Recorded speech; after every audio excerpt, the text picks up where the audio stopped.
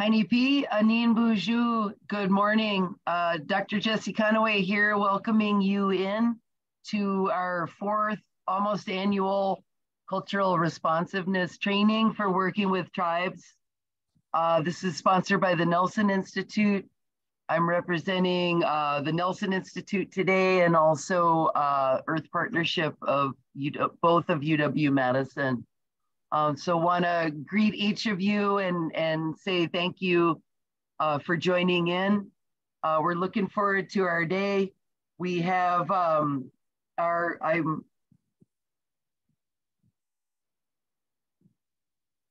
so Alessandra, President WhiteEagle saying that he's having technical difficulties joining in. So he'll be here soon. Yeah, I'm in contact with him now. We'll get him. Good. Okay, good. Good, folks. Well, I'd like to turn it over to Representative Brinegar, who's joining us from Ho-Chunk Nation, and we are going to go into our welcome right now. But I'll just say that much so far, and we have President WhiteEagle joining in as well. Representative Brinegar, I'd like to turn it over to you, and please introduce yourself and Pinakiki for joining us. We bumped you up on the agenda. All right. Good morning, everyone. Karen, thank you for joining me outside. It's a beautiful day out. Good morning, everyone. Welcome to this meeting out of Madison. Madison in our culture, in our tribe, we call it Dejo. Thank you for taking a few hours this morning to learn a little bit about Native populations. 3 hours isn't nearly enough to cover the breadth of issues that face Native American people across the country, much less discuss the barriers that Native students and faculty have overcome just to walk through the doors of any university. I'm sure most of you heard stories about removals and treaties. Some of you have heard about the United States policy of pacification through intoxication and forced sterilizations. You may have read about Native people, most of all, written through the lens of a non-Native. So you don't get the cultural context. For example, many writings during our early period of colonialization reference the Great White Father, meaning the President of the United States. This reference comes from the philosophy that our tribal chiefs take on the role similar to that of the father, the leader. So once again, welcome. There's a lot in Madison. We're very thankful to the university for including the nation in a lot of different activities on the campus and respecting what we had in that Dejob area with our burial mounds and everything that moves forward. And I know some of you had read about the canoes coming out of the lake down there. It's been huge, huge impact for us. So thank you. I hope you guys have a good day and learn a lot on this. Thanks. And welcome to Ho-Chunk country. Thank you, Representative Brinegar. Appreciate that. And yeah, and also appreciate the Ho-Chunk Nation dugout that was on the water this summer. I paddled through Dejob with Bill Quackenbush and other Ho-Chunks for the dugout journey in the end of June. So I was a support boat that week. So thank you. Thanks for bringing that up. Okay, folks, so I will, as our other folks are joining in to start off our morning, I'm going to walk through our agenda quickly and then we'll get going. We've got a lot to do today. So Representative Brinegar, you're welcome to hang in with us for as long as you're able to, and Pinakiki for getting us started. Appreciate you joining in, sir. Megan, I see you. Can you see my screen, Megan, with the agenda? Thank you. I know President WhiteEagle is looking to join in, so we'll patch him in here as we're able to. I'll just walk through our lineup for the morning. And so we're welcoming in Dr. Megan Bang of Northwestern University, the Center for Native American and Indigenous Research. Thank you, Megan Bang, for joining. We'll go to you shortly. We want to leave breaks for Q&A and discussion between each of our sessions. So we'll have that built in. So make sure, so participants, we do want to hear from you. So make sure that you're joining in for those Q&A and discussion. For these trainings, we always do an education strand focusing on serving Indigenous students more effectively. And so we'll be continuing with that effort this morning. And we are joined by the Ho-Chunk Nation Tribal Historic Preservation Officer, Mr. Bill Quackenbush, sharing perspectives on courses that he's worked on through UW-Madison. And then also Cheryl Bauer-Armstrong and Maria Moreno of Earth Partnership, Indigenous Arts and Sciences. We want to also build in some time for us to get to know each other, who's in the room, who's in the Zoom room, and do some networking around project planning, grant seeking, etc. So we'll leave some time for speed networking as well.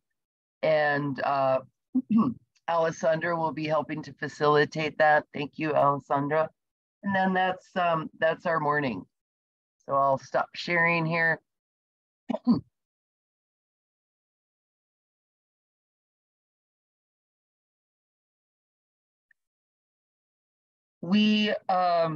One last note on logistics, thank you for your attention, folks, is that we didn't build in any breaks, so just take breaks as you need to do so.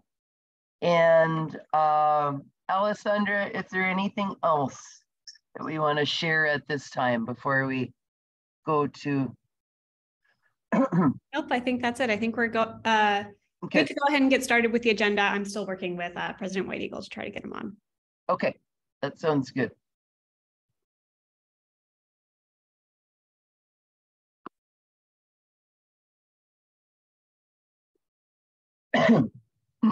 So we're working with our other speaker this morning to join in. But in the meantime, let's get started. Dr. Bang, I see that you're here with us. Miigwech for joining in a little bit early. I know you're busy. So I think as Alessandra is working with President WhiteEagle, if it's okay to go to you right away, is that okay? Okay, great. So I would like to participants, colleagues, friends, compadres, please join me in welcoming in Dr. Megan Bang, who's joining in from Northwestern. And Dr. Bang, I'll just ask you to introduce yourself how you want to, and I'll just say that much so far. But it's been good getting to know you a little bit over the years through your advisorship to Indigenous Arts and Sciences of Earth Partnership. So, and also through Patty Lowe, my former advisor. So, Miigwech for joining in, and I'll turn the mic over to you. Awesome. Bonjour, badabin kwe ditchen kasten schnabe kwe gudun und dem gitigan the bing minwa gulebe ngamig minwa Chicago. Hi everyone, my name is Megan. I'm Ojibwe and Italian descent. I'm a third generation urban dwelling person, and just really glad to be here. I'm going to try to share my screen right now. I also just want to say thanks for asking me to come talk about this. This is a different talk than I've had the honor of giving, partly because I have a new role, at least for a moment. as the director of the Center for Native American and Indigenous Research. Patty was kind of she was our founding director of the center, and we're both happy that we got to steal her from you, and that she really is going emeritus now. But it's kind of my honor to step into that role. I'm also I'll say, I'm a professor of education in the School of Education and Social Policy. And I'm a mom and an auntie and a grandma and a sister and a cousin, former early childhood teacher, middle school teacher. I continue to teach directly high school students annually, as well as work with kiddos. What you should get from that is I really like kids, and adults make me nervous. So we'll see how this goes, but that's kind of what I do. I'm going to dive in because I'm excited to share with you all and hope that this is helpful today. I'm really going to try to share a little bit about where we are as Northwestern. And then dive a little bit. I'm going to spend just a little bit of time on kind of what that means for me as an individual faculty member, but I'm mostly going to try to talk a little bit about where we are as a university. I should also say I'm a graduate of Northwestern. So one thing that I always have to own is, I don't know if you all notice this, but sometimes graduate students have like the deepest critiques of their alma maters for a while. So I'm always trying to rebuild that relationship here a little bit, right? But they got me back. So, ooh, that's not what I meant to do. All right. So I want to start just making sure people know a little bit about Northwestern. So Northwestern sits in the original homelands of the Council of the Three Fires. Here's our kind of institutional land acknowledgement. What I really like to tell people is that as a faculty member, I think about that I'm on my original territories, even if they're currently known as Chicago or Evanston or some other name. I think the other thing to know about Northwestern and how it is that the things I'm about to share with you came to be is understanding our own institutional histories. So Northwestern was founded by John Evans. And really, when I was a graduate student, there were no Native faculty on our campus. There were only 3 other Native students at the time that we knew each other. And there was just nothing. There was really nothing. And partly what happened is that people started very slowly to recognize like Northwestern had some issues. So for those of you who may not know, John Evans was the governor of the Colorado Territories. And while Northwestern didn't find him entirely culpable, he was the governor during the Sand Creek Massacre. And he built his wealth on opening up territories to the west for railroads and accumulating tons of personal wealth in that process as that governor. And Northwestern and the town of Evanston were named after him. So for us, while we both do a land acknowledgement, we also recognize that we are at an institution that is actually indebted to many Indigenous peoples, and in particular, the Cheyenne and Arapaho peoples. I'm going to spend a little bit more time actually talking about this, but partly what you see up here is this report of the John Evans Study Committee from 2014. So we're 8 years in to the university actually commissioning a report and deciding to think a little bit about what is our institutional history and responsibility, and how are we going to start making that official beyond the kind of land recognition, which is good, but not sufficient when this is the kind of history. So here's what I'm going to try to do today. I was trying to come up with a good image that was like a metaphor. So you're kind of getting me with multiple hats on from multiple perspectives, trying to think about complex systems and what it means to kind of transform tribal university partners. And I'm also an educator and I'm a full professor. So I sometimes feel like I get to say what I want for less consequence than junior professors. So I'm going to try to do that today a little bit too. I'm going to tell you a little bit about the broad NU structure, but then really sink into what and why is CNAIR, because I think it's probably important as an institution to hear about what's it look like to set up infrastructures beyond like kind of individual departments or individual scholars doing cool work. And then I'm going to do a little bit of like, okay, so how do I feel about this as a individual scholar? Okay, so here's the thing, is we're in these really interesting times as universities where we're trying to make systemic change. I would argue not just at universities, but the question is from what perspective? And what I want to really start with today is to say that I would really argue that Northwestern and all universities need to be thinking about how are we engaging in efforts that contribute to Indigenous thriving. And that has to mean, in my view, upholding sovereignty and self-determination. That can include diversity, equity, inclusion, and justice efforts. But if they start with DEIJ,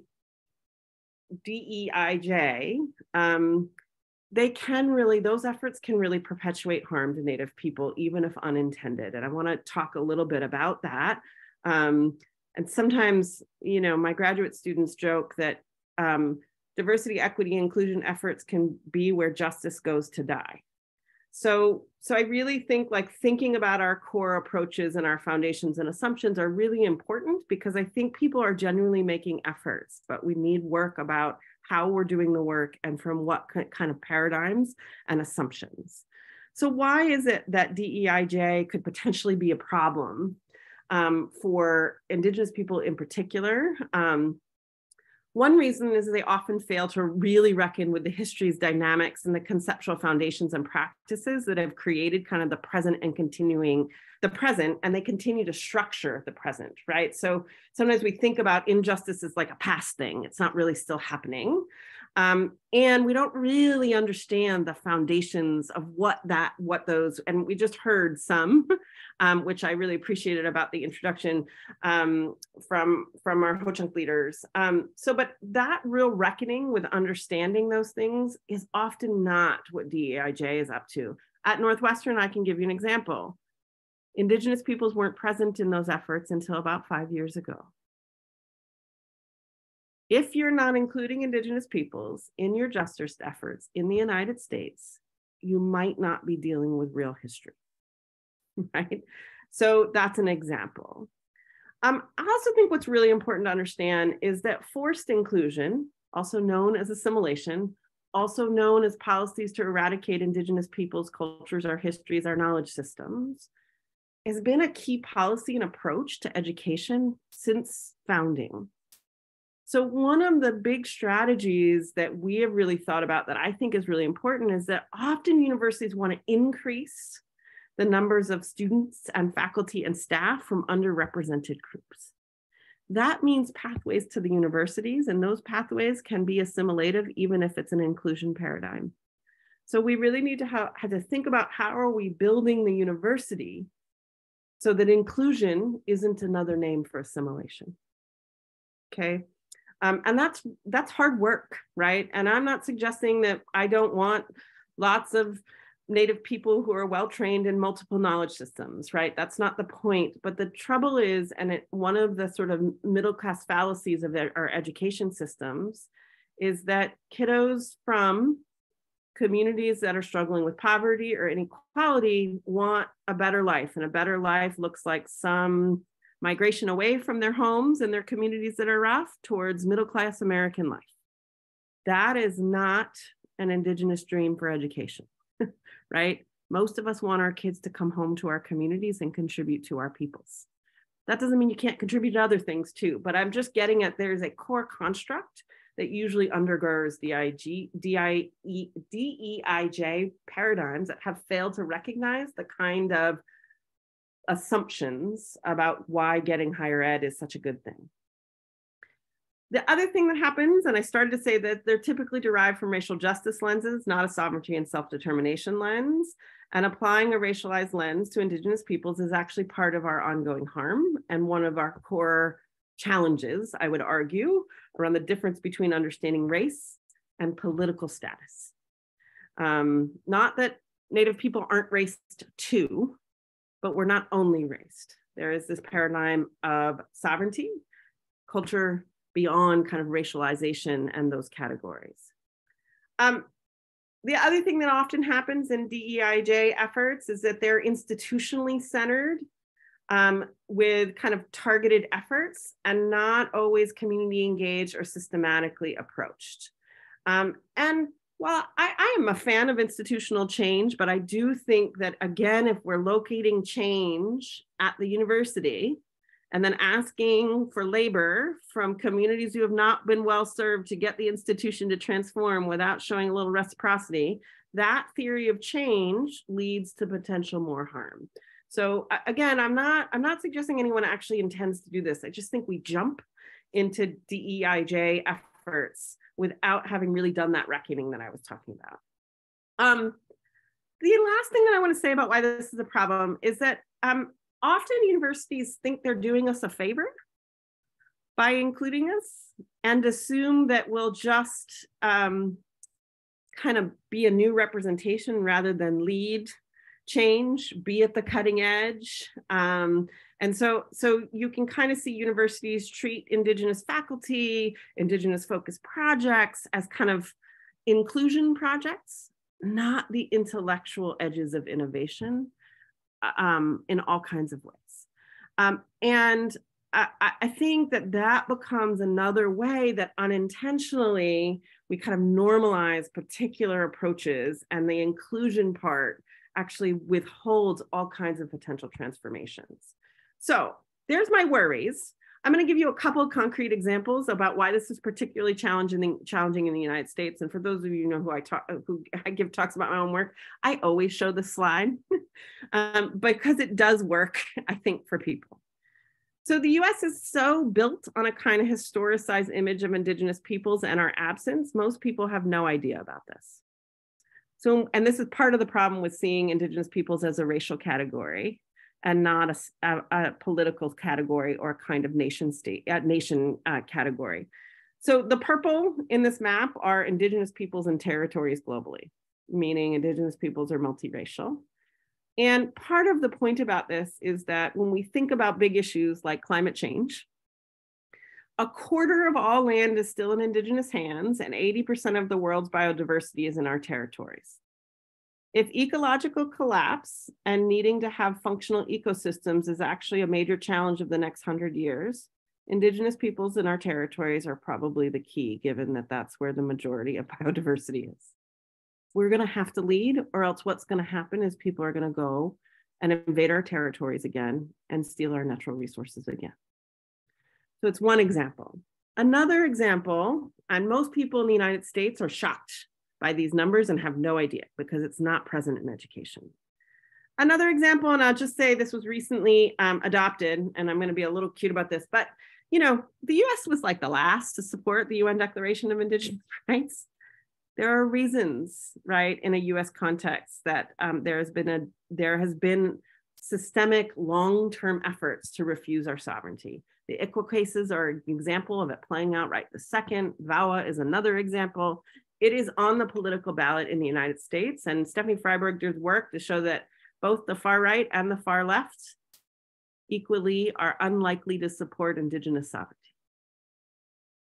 in the United States. So part of the reason I'm saying that is that it's important to recognize that we don't necessarily fit nicely into kind of the schemas that people develop.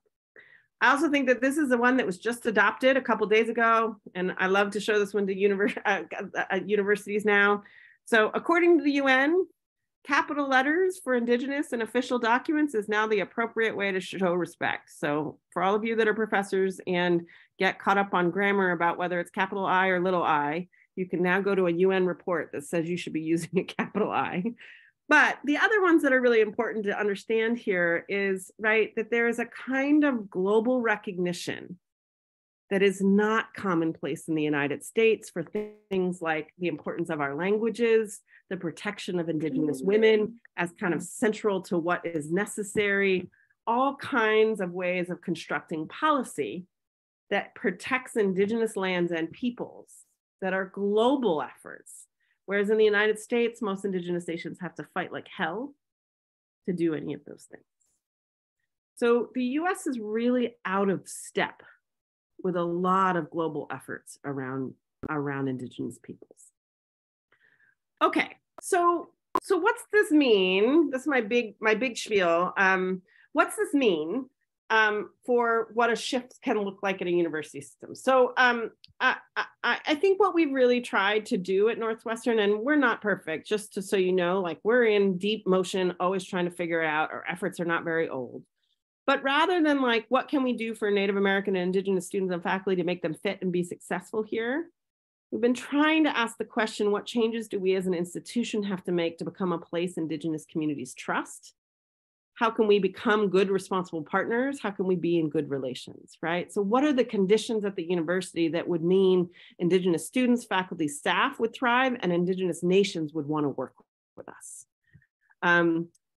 So that's a different paradigm, right? And that's the DEIJ paradigm. I would argue towards a different kind of orientation to the questions.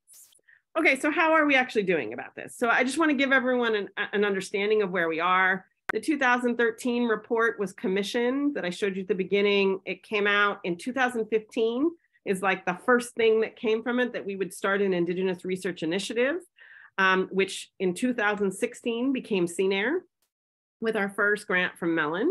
So we're 6 years old, right? No efforts at the university until 2014, none. So we're not very old in these things.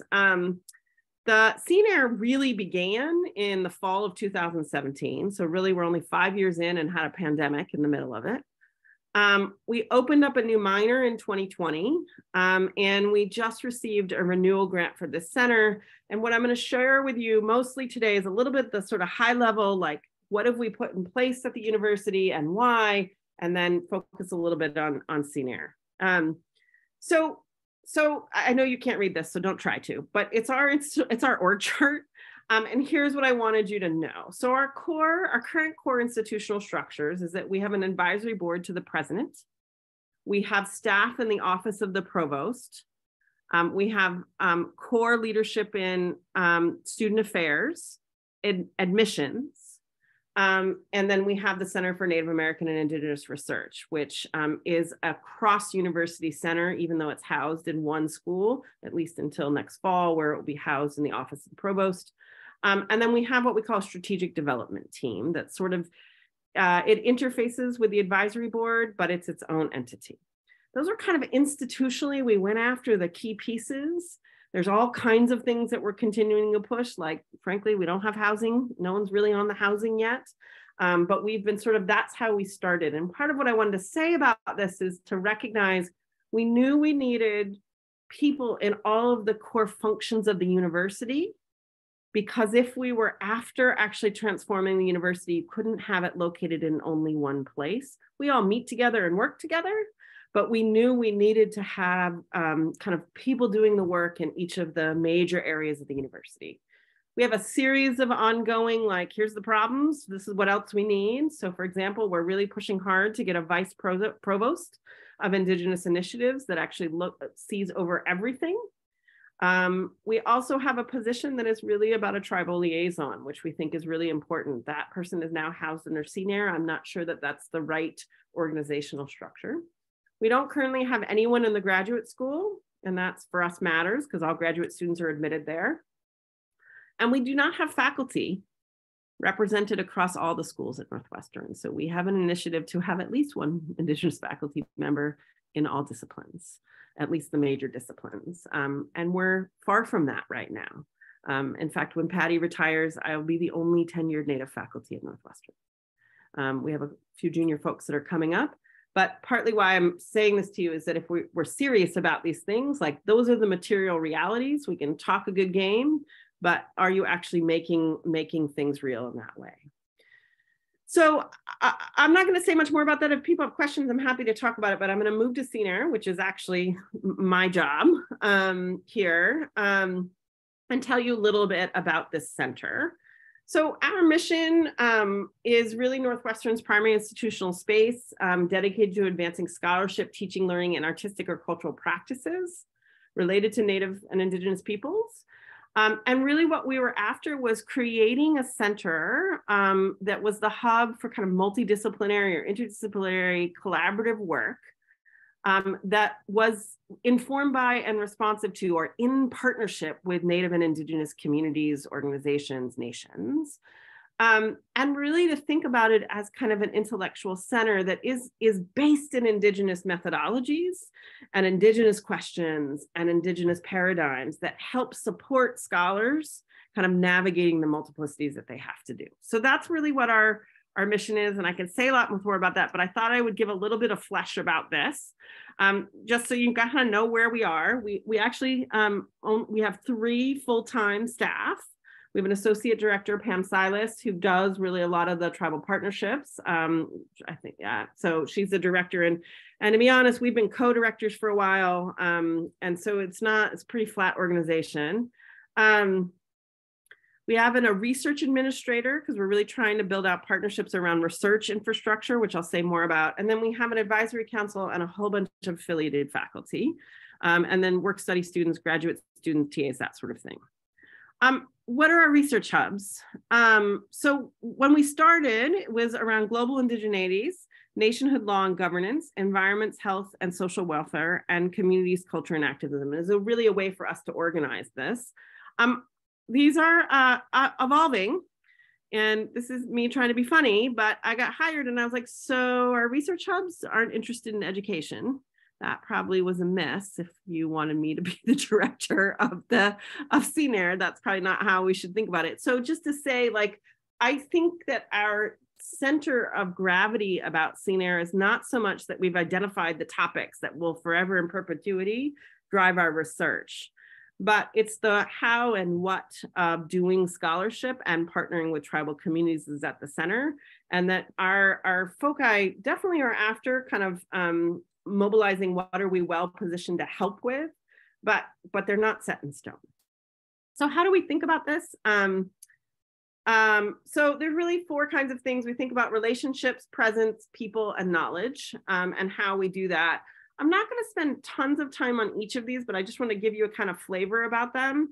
So our people, we have 38, maybe 44 CNAIR NU affiliates. They have to renew every couple of years, but generally our core people are the advisory board, which is both within and outside of Northwestern, our core school and interdisciplinary collaboration, so affiliated faculty, students and staff, and then community partners. And I'll just give you a sense that we map.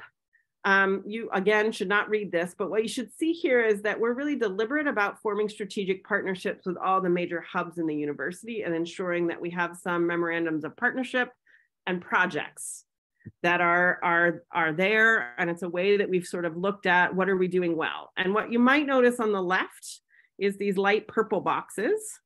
That is partners within Weinberg College of Arts and Sciences. And one of the things why we're moving to be a URIC, which is a University Research Center of Excellence that is across and not within one college, is because what is happening that you can see here is that we're located in Weinberg and the intellectual work we're doing is being pulled by Weinberg affiliates more than others. Now that's not a bad thing. They all do fabulous work, but not all nations need College of Arts and Sciences partnerships, right? And so our structure right now is privileging particular disciplines and domains over others, and we're trying to course correct that a little bit. I guess part of what I wanted to really get at is this work of forming partnerships is relational work. You can't do this easily. There isn't simple checklists or navigating how-to roadmaps, but there are structures that help maintain relations, meaning there actually has to be peoples whose job it is to do that, or else what we ask is for a bunch of people to do a lot of labor that isn't valued and nor is it sustainable. And so we are always thinking about that piece. We have tons of partners. I just want to say we partner from everything from tribes to folks like the Michigan Tribal Ed departments. So it couldn't be larger organizations that are confederations of tribes, right? To nonprofit organizations like NAJA, to really individualized organizations like the American Indian Center of Chicago. When we think about partnerships in this relational work, we're not targeting particular kinds of partners. It's not how we do it, really. But we are trying to think about structures that support that range of kinds of relationships and partnerships. I do think it's probably important for everyone to understand that part of our work is thinking about presence. And I have argued that visibility isn't the right word, because visibility we are actually hyper visible, just not on our terms.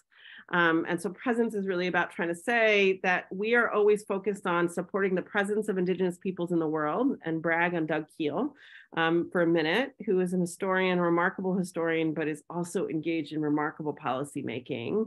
Right, he was an expert witness in the case of Oneida Nation versus the Village of Hobart, which many of you might know about. But he also, just this year, provided remarkable testimony to the Committee on Natural Resources as an historian. So our scholars are kind of working on presence in the world all the time. We are always thinking about our presence on campus. Patty Lowe did this brilliant Indigenous tour of Northwestern that sort of is embedded now, and that new students coming in do it, that when we have parent weekend, we set this up. But the point is, we're trying to infrastructure presence at Northwestern and doing cool things like making birch bark canoe and revitalizing those traditions. So, and then there's presence in communities. So presence in the world, presence on campus, presence in communities is kind of the way that we think about this. And that is often through our projects, or we embed it in our teaching as kind of how are we doing service learning trips, and how are those trips in service to communities, or research projects that are actually things like help us design new educational programs. Our knowledge piece is that we're always trying to develop research projects that tribes are at the center of, right? That Indigenous communities get to ask the questions, generate, and then we put together kind of teams of expertise that move those agendas. We have a lovely new project that is in partnership with Glyphwick around Monoman and kind of climate change impacts, as an example. We do everything from art to really remarkable engineering to there's Beth Redbird is a junior scholar, sociologist, Native woman who is doing really interesting work around tribal constitutions and the analysis. She has the biggest database of tribal constitutions anywhere, we think. And really trying to study how tribal constitutions have been impacted and restructured, and looking at broad patterns across tribes, that not all tribes have an opportunity to see how the feds are managing tribal constitutional reform over time. So it's really lovely, and working with the School of Law to do that. I think the other thing to hear about our projects is that we are always thinking about infrastructuring knowledge, both for students, but also for faculty and staff. So we run an Indigenous Methods Brown Bag series, partly as a way to expand people's understanding of Indigenous methods. So we feature lots of folks across different disciplines that are engaged in aspects of Indigenous methodologies. Sometimes we've noticed that in the academy, Indigenous methods are sort of claimed and sort of cursorily attended to. And so we've really been trying to build that knowledge base. And this is just examples. Amanda Ticini came, and we're continuing to do that both internally, meaning that we highlight scholars within the university, but we also bring people outside. We've built a minor. I can say lots of things about that. We're moving towards a major, and we're in the middle of proposing a new graduate program. So we're trying to create infrastructured programs across the university. The other thing that CNAIR does is we provide fellowships for supporting research. So it's processes of grant making is complicated, and there are lots of disciplines that don't have access to lots of resources. I'm not telling you anything you all don't know, but CNAIR wanted to be deliberate about figuring out how to support scholarship that might not be the shiniest thing for every Western foundation to support immediately. So we've really been deliberate about trying to infrastructure kind of an intermediary role of supporting fellows doing interesting work. So we give fellowships to communities, to community members. You don't have to be a Northwestern student or faculty member to get these fellowships. And faculty, graduate students, and undergraduate students. And partly what I probably think I left out is we have both visiting elders and visiting artists every year that we appoint as kind of faculty members at CNAIR as a way to kind of disrupt some of the normative powered degreed requirements of universities. And then I want to just say a couple of things about institutional development, because I think this is a big one. We are developing partnerships with our Institutional Review Board office. There have been lots of IRB shifts that have been in motion, some of which came from a federal level around health research that have major consequences for lots of other disciplines that, at least at our university, are just beginning to really show themselves, but they're everywhere. And as we've increased our visibility and interest in universities, it's also meant that some faculty with good intentions have proposed crappy research, quite frankly. And we had no kind of infrastructure to support that, and our IRB office really didn't know anything about tribal IRB or what it looked like to be in good ethical research relations. So we're really working on kind of PI training materials and helping the IRB office think about criteria for review. I'm saying that one because I really think all universities really should have this infrastructure. It's like it's not an easy one to do, but it's an easy, very high impact potential activity to do. But we do lots of other things. So there's ways in which we've been workshopping kind of knowledge learning at the institutional level, whether it's ongoing faculty and staff workshops or the Indigenous tour. We're developing outdoor learning environments in a number of ways. My favorite is that we run an annual sugarbush camp on Northwestern's campus because we have enough maples to actually do some good stuff and teach a class, but we're trying always to actually transform our campus in ways that aren't always obvious. Okay, if I take 5-10 more minutes, is that, I think I'm not totally over, right? I think I have 40 or 45 minutes, Jessie. Yes. Is that right? Yeah, you're doing, that's just fine for a time. Thank you. Okay.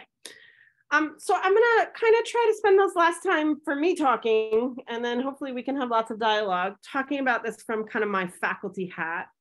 And I really just want to say that I think that this is always a question. So I started out like we should be thinking as an institution, but I also think that there's this question, what changes do we as academics have to make to become people and professionals and Indigenous communities trust? And that we have kind of ethical responsibilities to ask, how can we become good, responsible partners and be in good relations? And I'm going to tell you a little bit, I'm going to try to give you a peek into like, what's my actual research, and then end a little bit about like the complications of what it means to be in good relations to do this kind of work. So as an educator, what I'm really after is what's education, what should it be? And given that we're living in times of the Anthropocene, and how is it that education might cultivate just, culturally thriving and sustainable communities? Now, obviously I mean that for Indigenous communities, but as a scholar, I actually don't mean it only for Indigenous communities. So I engage in lots of work that is focused only on tribal communities, but I also work with schools and communities broadly, both in the United States and internationally.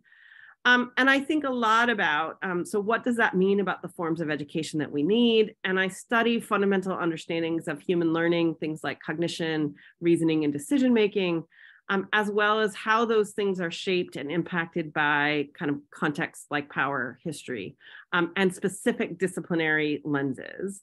So there's lots to say about that. I will tell you how I've done that is really, was trained as a learning scientist and a cognitive scientist. So I think a lot about core cognitive models of human relationships with the natural world. All of my work is always asking questions about how does this, what I call nature-culture relations, but our fundamental construals about the natural world and understandings about the natural world and our relations with the natural world as human people, kind of shaping human activity, our knowledge systems and values, how things like power and history are playing out. And as a learning scientist and a cognitive scientist, those are deep fields in understanding human beings and human mind, but they're centrally configured in learning environments. And I just want to pull the thread through. Apart from models have kind of been foundational in Western knowledge systems and the development of our school systems. We pull children from their families and the land and put them inside buildings for the majority of their days. At that very base structure, we're doing this. It's bad for Native children. I would argue it's bad for all of us. There's really interesting health research to demonstrate that's happening. So just to say that's kind of what I'm always after. And this model on the right, depending upon your knowledge organization and human beings placed in that knowledge organization has massive impacts about how you reason. So that's kind of what I've been up to. Pragmatically, what that has meant is that I've been after kind of trying to understand what land and water-based education could actually look like rather than institutional-based education or building-based education. This is from Vine Deloria and Leanne Simpson. But part of the point about that is that I'm after not just a what education, an epistemic education, sort of teaching about Indigenous peoples, but what it means to actually regenerate the conditions for Indigenous ways of knowing and being in the world.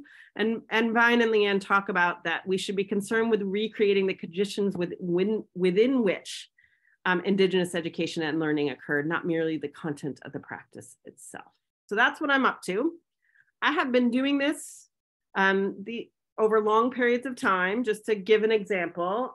And I guess I'll say, so none of what I do is like mine. It's that I've been building learning environments, studying them, and asking questions in partnership with communities since I got my first research grant, which was in 2001.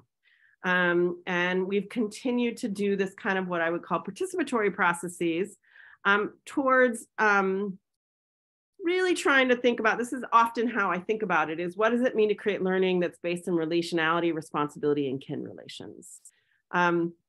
So I'm going to try to say a little bit about methods and how I do that. And maybe this will be helpful to say like, okay, but really, how do you do this? So typically I tell people I kind of do 3 different kinds of scholarship. 1, community-based design research of learning environments. I continue to do foundational cognitive studies that look, that I would argue actually look pretty sort of Western traditional, except for that I'm always after demonstrating how universalisms have been claimed in probably problematic ways. So those are kind of quant-driven experimental studies. And then I do a lot of ethnographies of sort of studies of everyday practice in communities to try to understand lots of things. And then turns out over time, which everyone probably knows, is you end up as an academic doing all kind of program and policy development too. So developing teacher ed, both programs and legislation in Washington State, introducing some next week in Illinois. I've been building out programs, partnered with the University of Minnesota right now to build out an Ojibwe PhD program for language speakers. So I kind of feel like it's important that all of us keep saying like, oh yeah, it's not just our scholarship we're up to, and that those have really important impacts. But I want to say a little bit about why I do community-based design research. And it as a method is kind of cultivating educational determination. I started here a little bit.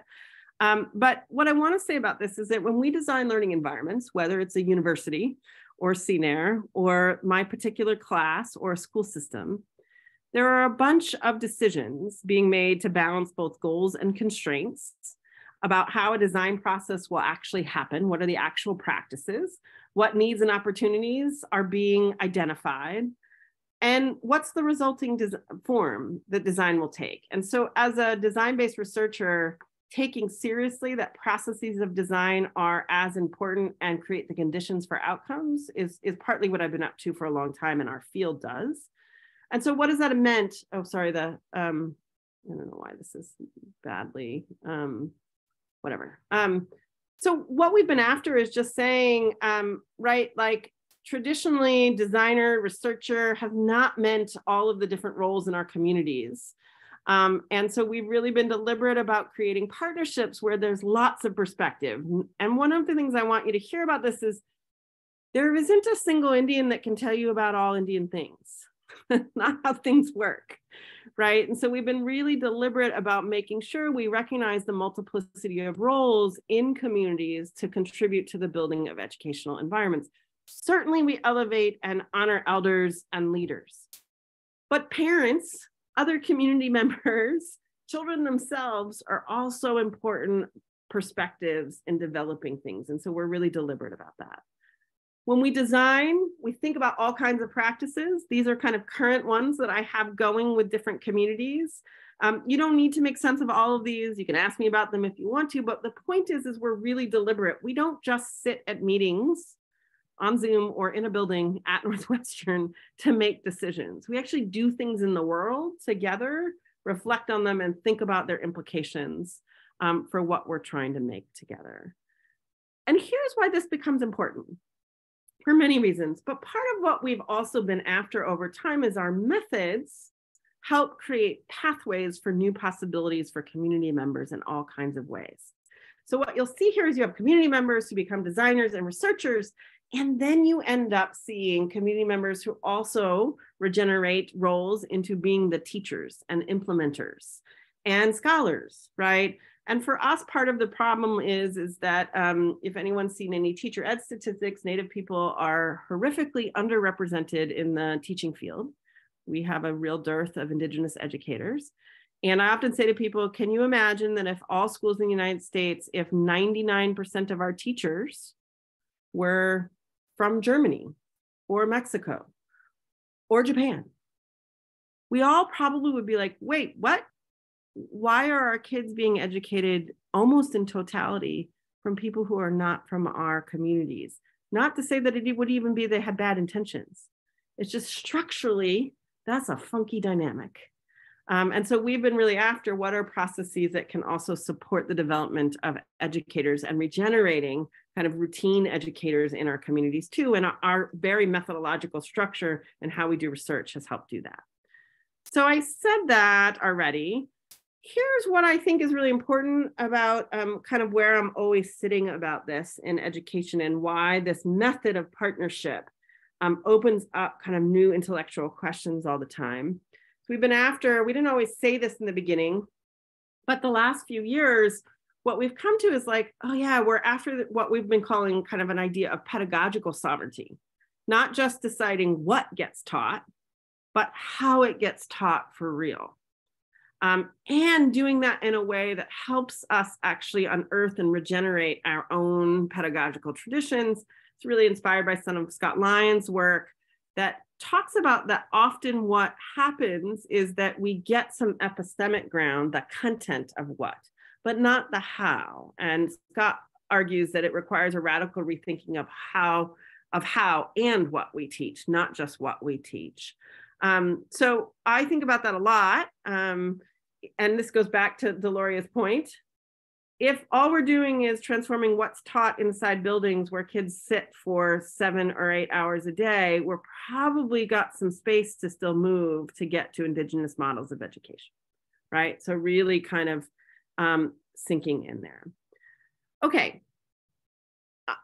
I'm going to put that down, and here's what I want to say. So I just told you I had 3 major strands of work plus all this policy and practice work. And really what you need to know, it's more like 52 strands of work.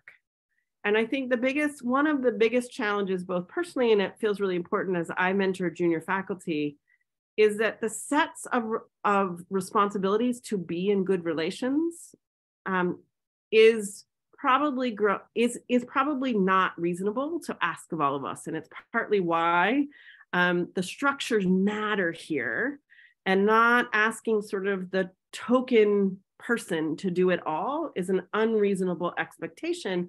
And it's one way that institutions actually really end up back in this inclusion model, not the systemic transformation model, because you ask one person to transform a very old system that's not based in wanting to do right by us.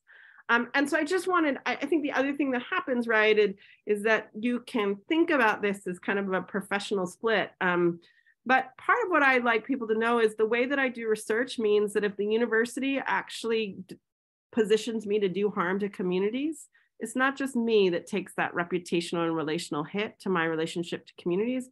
It's my partner, it's my nieces and nephews, it's my children that also end up in funky places. What I think that piece is something that most academics don't understand. Indian country is very small, right? We know each other very quickly. And so a project that goes bad because of university constraints, most university folks can move on from them. But it's the kind of thing that people can hold on to. And many of us know stories about bad projects from 2 decades ago, that kind of thing. Communities don't have the same kind of churn that I think mainstream communities or non-Indigenous communities have. So the model of understanding impact is usually very short timeframes, not longer term intergenerational timeframes. I think the other thing that I wanted to make clear, so that relational piece means that in order to do good research, Indigenous scholars are maintaining their familial responsibilities and their community responsibilities at the same time, because you can't give those up and remain a good academic. It's a really hard place to be. And what I hear from a lot of junior scholars is they're always feeling like they have to sacrifice or cut off part of what they feel like is responsible. And it's the fast track to feeling like, I don't know if I can do this thing called being a professor. The last thing that I just wanted to make visible before I stop talking is I also think this piece around colleague mentorship and student mentorship is deep invisibilized labor that I do think universities need to do a much better job of. And here's why I'll say this. It's both with junior faculty and students, but the scale of requests by colleagues, well-meaning requests for me to mentor them, it's not how they say it, but help them be wiser, help them read their grant proposals so that to see if they've gotten it right, to suggest readings so that they can learn more, to help them know we want to do this work. Do you know anyone in this community? The scale of kind of relational requests and labor extraction from colleagues is overwhelming to me, to be honest, particularly as I sit in this role. And I think it's really important for people and particularly institutions to think about, and we're trying to work on it, like what's a structure that makes that manageable? Because on the one hand, I'm actually really glad colleagues are asking, because you could just not ask and that would be worse. But the ask is, again, it pulls, right? And it asks for kind of an unrecognized labor that is a problem. And I think the reason that I name that is because oftentimes that also happens to tribal nations. Like universities want to partner, schools want to partner. And they want to partner towards their own interests. They don't necessarily do the work to see how are the partnerships actually aligned with tribal initiatives and needs, so that our partnerships are solving community, or they're contributing to community ends, not just representational kind of ends driven by universities. That dynamic is one of those kind of reckoning with core dynamics that I think we all have a lot to learn from and to keep thinking about. So I think I'll end. Hopefully, Jessie, that's the kind of thing you wanted. Like I said, this is a different sort of talk. Wasn't my like, here's my scholarship, but I'm hoping it's useful to you all. Yes. Yes, Dr. Bang. Gee Miigwech, so good to hear from you this morning. What an honor and an inspiration too. Good to hear you. Good to see you. My power cut out, so sorry I was unavailable there. I missed a little bit in the middle, but I'd like to, Dr. Megan Bang, if you have a minute, I'd like to invite some questions for you. Okay? Yeah. Great. Participants, colleagues, friends and colleagues, bring it in. Let's, I'd like to give you an opportunity to engage with our speaker. So feel free to turn on your video and unmute your mic and ask a question of Dr. Megan Bang of Northwestern University Center for Native American and Indigenous Research, working with our former colleague. Well, she's now your former colleague too. She's a former Dr. Lowe. Jessie, hey, it's Gavin. I have a question, but I will say Claudia had a question in the chat that I wanted to maybe honor first before mine, because she had a great one over there. I didn't know if Claudia wanted to ask that, or if that could just be read. Yeah, I see it. You mean about Indigenous peoples outside the United States? Is that the question you're pointing to? Yeah, that's the one that I was calling your attention to. So that's what we call global indigeneities, and absolutely. Here's what I'll tell you, the way that we've approached that is that as a university recognizing with its history, we privileged starting building partnerships with Cheyenne and Arapaho and the peoples whose territories that we're inhabiting. And so we have this Cheyenne and Arapaho, the Chicago Urban Indian Community, and then the Great Lakes tribal communities. We were going to make sure we were doing work there first. We have since expanded, and what you didn't see is we actually have fellows doing work with Indigenous communities all over the world. And while I don't know that I think that they're all similar oppressive or racist systems, I think Indigenous peoples are dealing with oppressive systems, and there are similarities across. I do also think there are particularities that are really important to recognize. So we do a lot of work globally, and are really working on what it looks like. And here's what I'll say about that. I actually think it's quite important in opening up the possible for US-based Indigenous communities too, right? When we learn about how Indigenous communities elsewhere have pushed in particular ways, it's why I was doing all that work to say the US has a particularly investment in Indigenous absence that shapes us differently. And it's not that other communities don't, like, right, I'm very happy about Brazil elections. Thankfully, Indigenous peoples in Brazil will probably not be totally annihilated, which is where we were headed under the last leadership. But there are some particularities that we think are important, but absolutely, and we are really working on, we partner with the Buffett Institute at Northwestern, which is really focused on global issues and global partnerships. So for sure, we do all of it.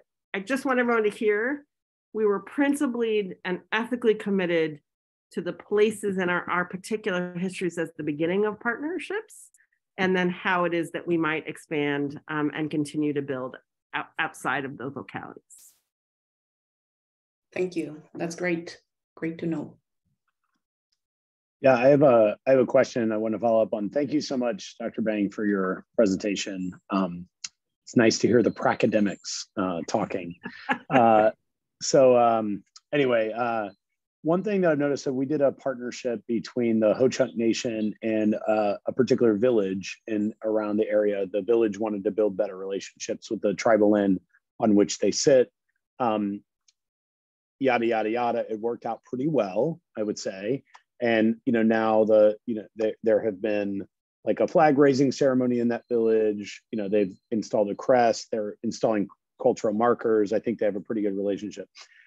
The thing that we're experiencing is that other people now, other villages, cities, towns, counties kind of want to do the same thing.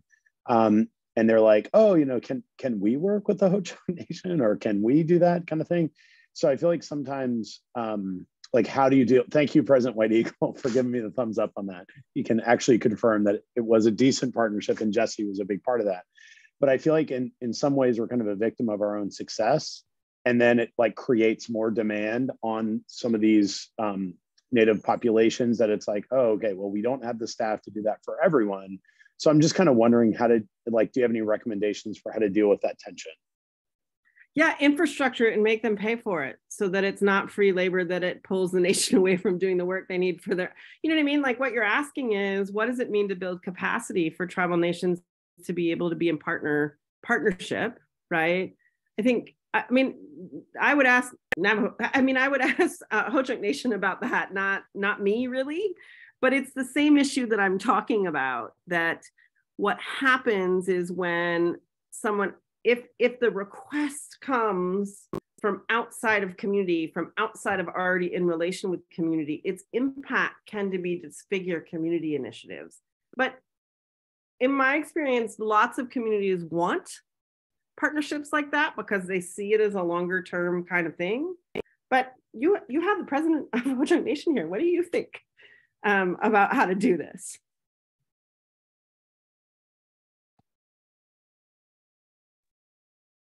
Well, yeah, I think it's a great thing. It's kind of taking the next step. We have the land acknowledgements going on, and then the flag raisings. That provides that I guess the environment where that we're represented, and this is just taking the next step. So these are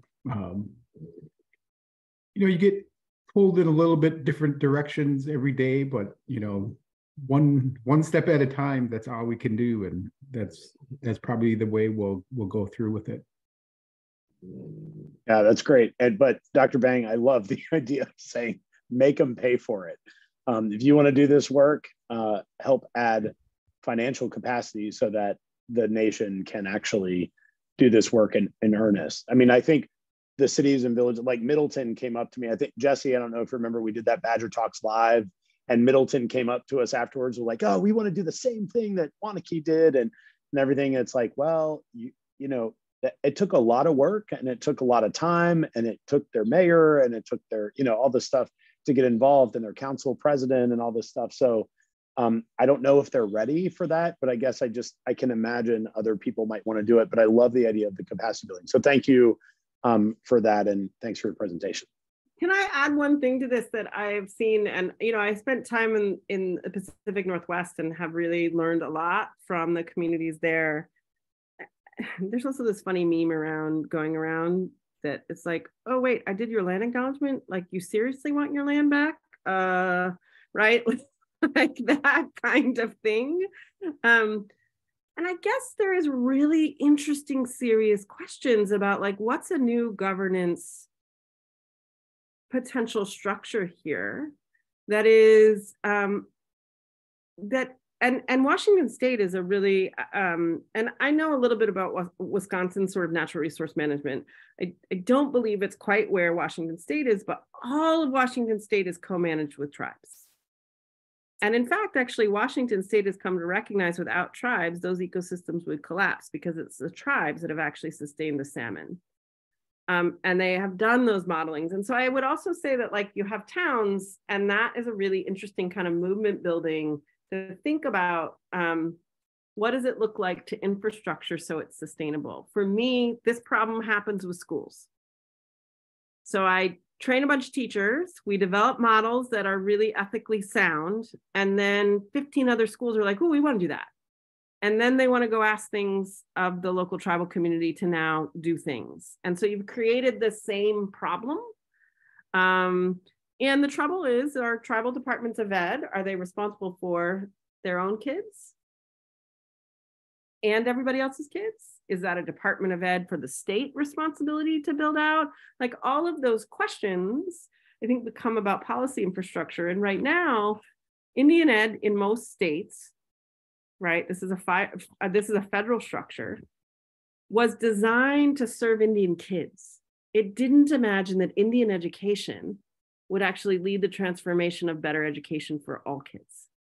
So it's really underfunded, at least from a federal and state level kind of formula grants. So it's do you see what I'm saying? There's a structural problem that's actually similarly replicated that has to do with my very first point about whether or not we think Native peoples and communities are actually leading social transformation for everybody.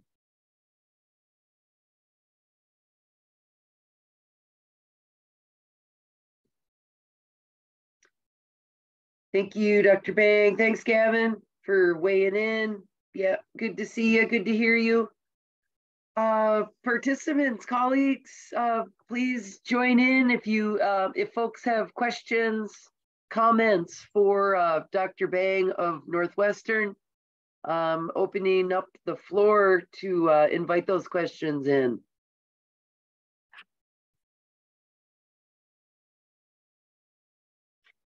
I have a question for you, Dr. Bang. I'm interested to hear it at Northwestern in terms of place-based education on campus.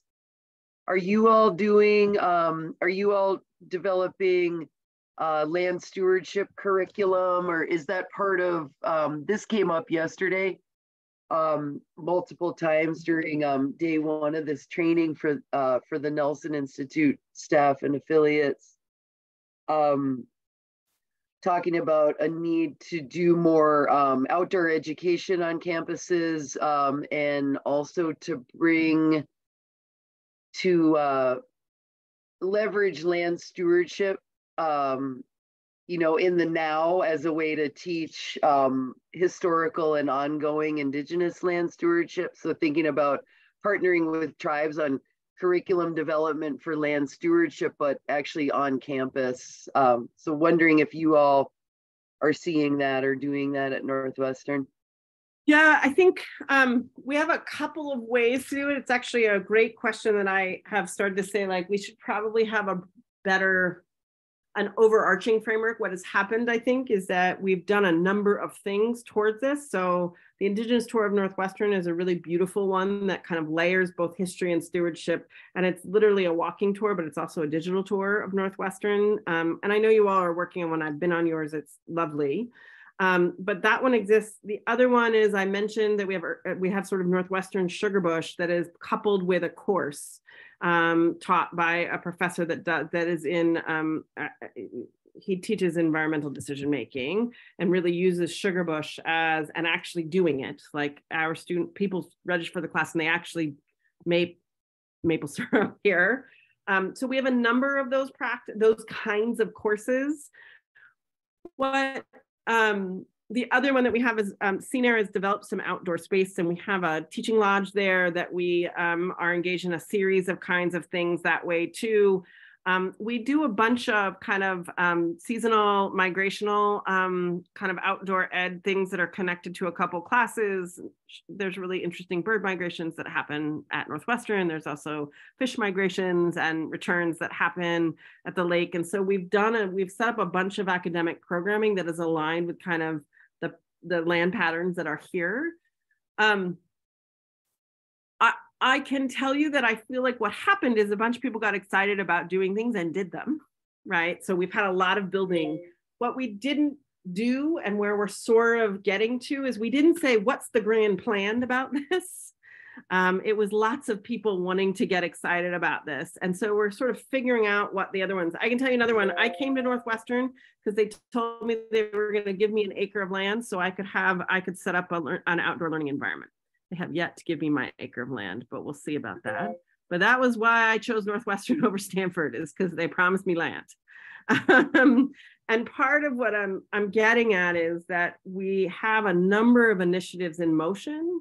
And what I've been really pitching, in all seriousness, my deep critique of cognitive science and education is, if you want me to be able to actually make progress in understanding human cognition, you can't only provide lab space that's inside buildings. You actually have to help me create land spaces to do the work that I wanted to do. And that's real. Yeah, that's real. That's good to hear. Yeah. So we don't have a grand plan, but we should. Yeah. I thank you for your response. It's good to be together this morning, folks. Welcome in. Hi, Alberto. I see you have your hand raised. I'll turn the mic over to you, sir. Yeah, thank you, Jessie, and thank you, Dr. Bach, for the presentation. That was really great. I think there's some basic concepts that it could be considered like academic, but they have very deep implications, practical implications, like the concept of sovereignty, autonomy, self-determination, and how those concepts relate to indigeneity. And I wonder if you can say a little more. I know there was a slide with some quotes there. I'm also asking because yesterday we had an hour conversation with a graduate student here at UW-Madison who was raising these questions in relation to the Zapatista communities in Chiapas in Mexico. And there was there seems to be like a limbo and a lot of confusion on these. So I think this type of education and clarification, I think it would be really, really useful. Of course, different context, but also with the question of how is it done in the US?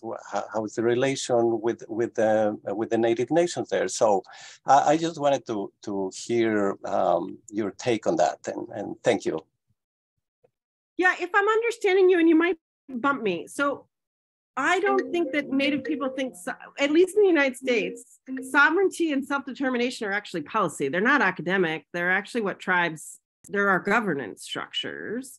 And so we have unique political statuses. And I think that that's one of the things that most people don't understand, that there's actually, tribes have nation status. They're not communities that we have treaties and legal infrastructures. And so I think one of the major really consequential and interesting differences in lots of places is that not all Indigenous communities have treaties in the same way that nations do in the United States.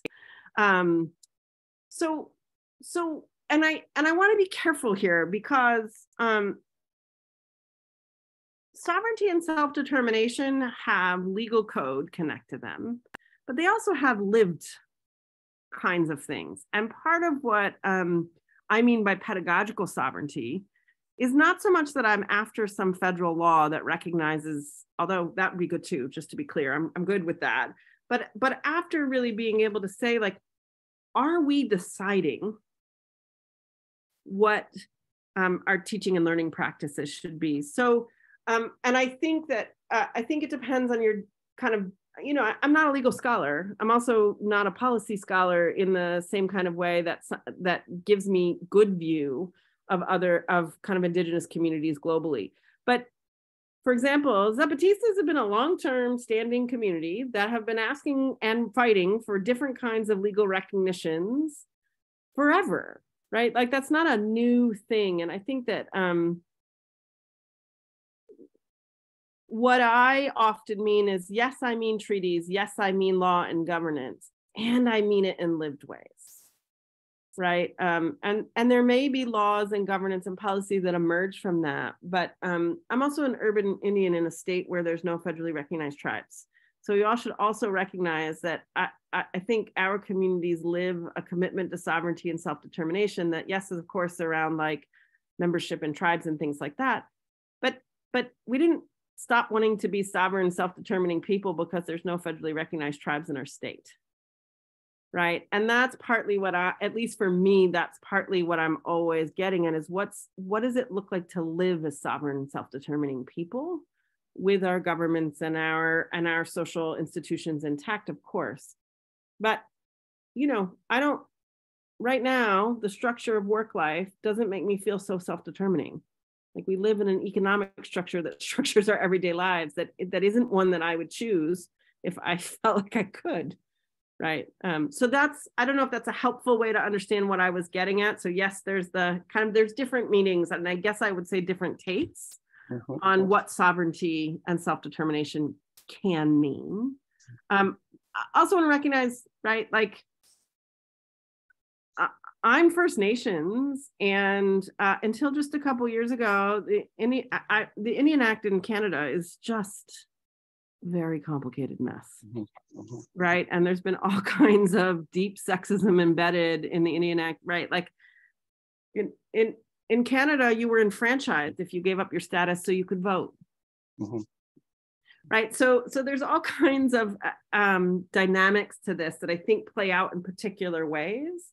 But I guess what I might argue is the core is that I do not know of any Indigenous community that hasn't wanted to continue to exist on its own terms. And that might be a base way to understand what it means to assert sovereignty. Yeah, no, thank you. Thank you very much. This is very useful. And as we try to develop like study abroad opportunities for Native Nation students to other countries, I mean, this could be like a rich feedback and a really rich place for reflection. Thank you. Thank you very much. Thank you, Alberto. Good to hear from you. Gavin, I see your hand up. I'll go back to you, Gavin. Hi, Gavin. I do want to cede my time to others if they have questions, but I do have another question for you, Dr. Bang. But others? Oh, okay. All right. You're on standby then.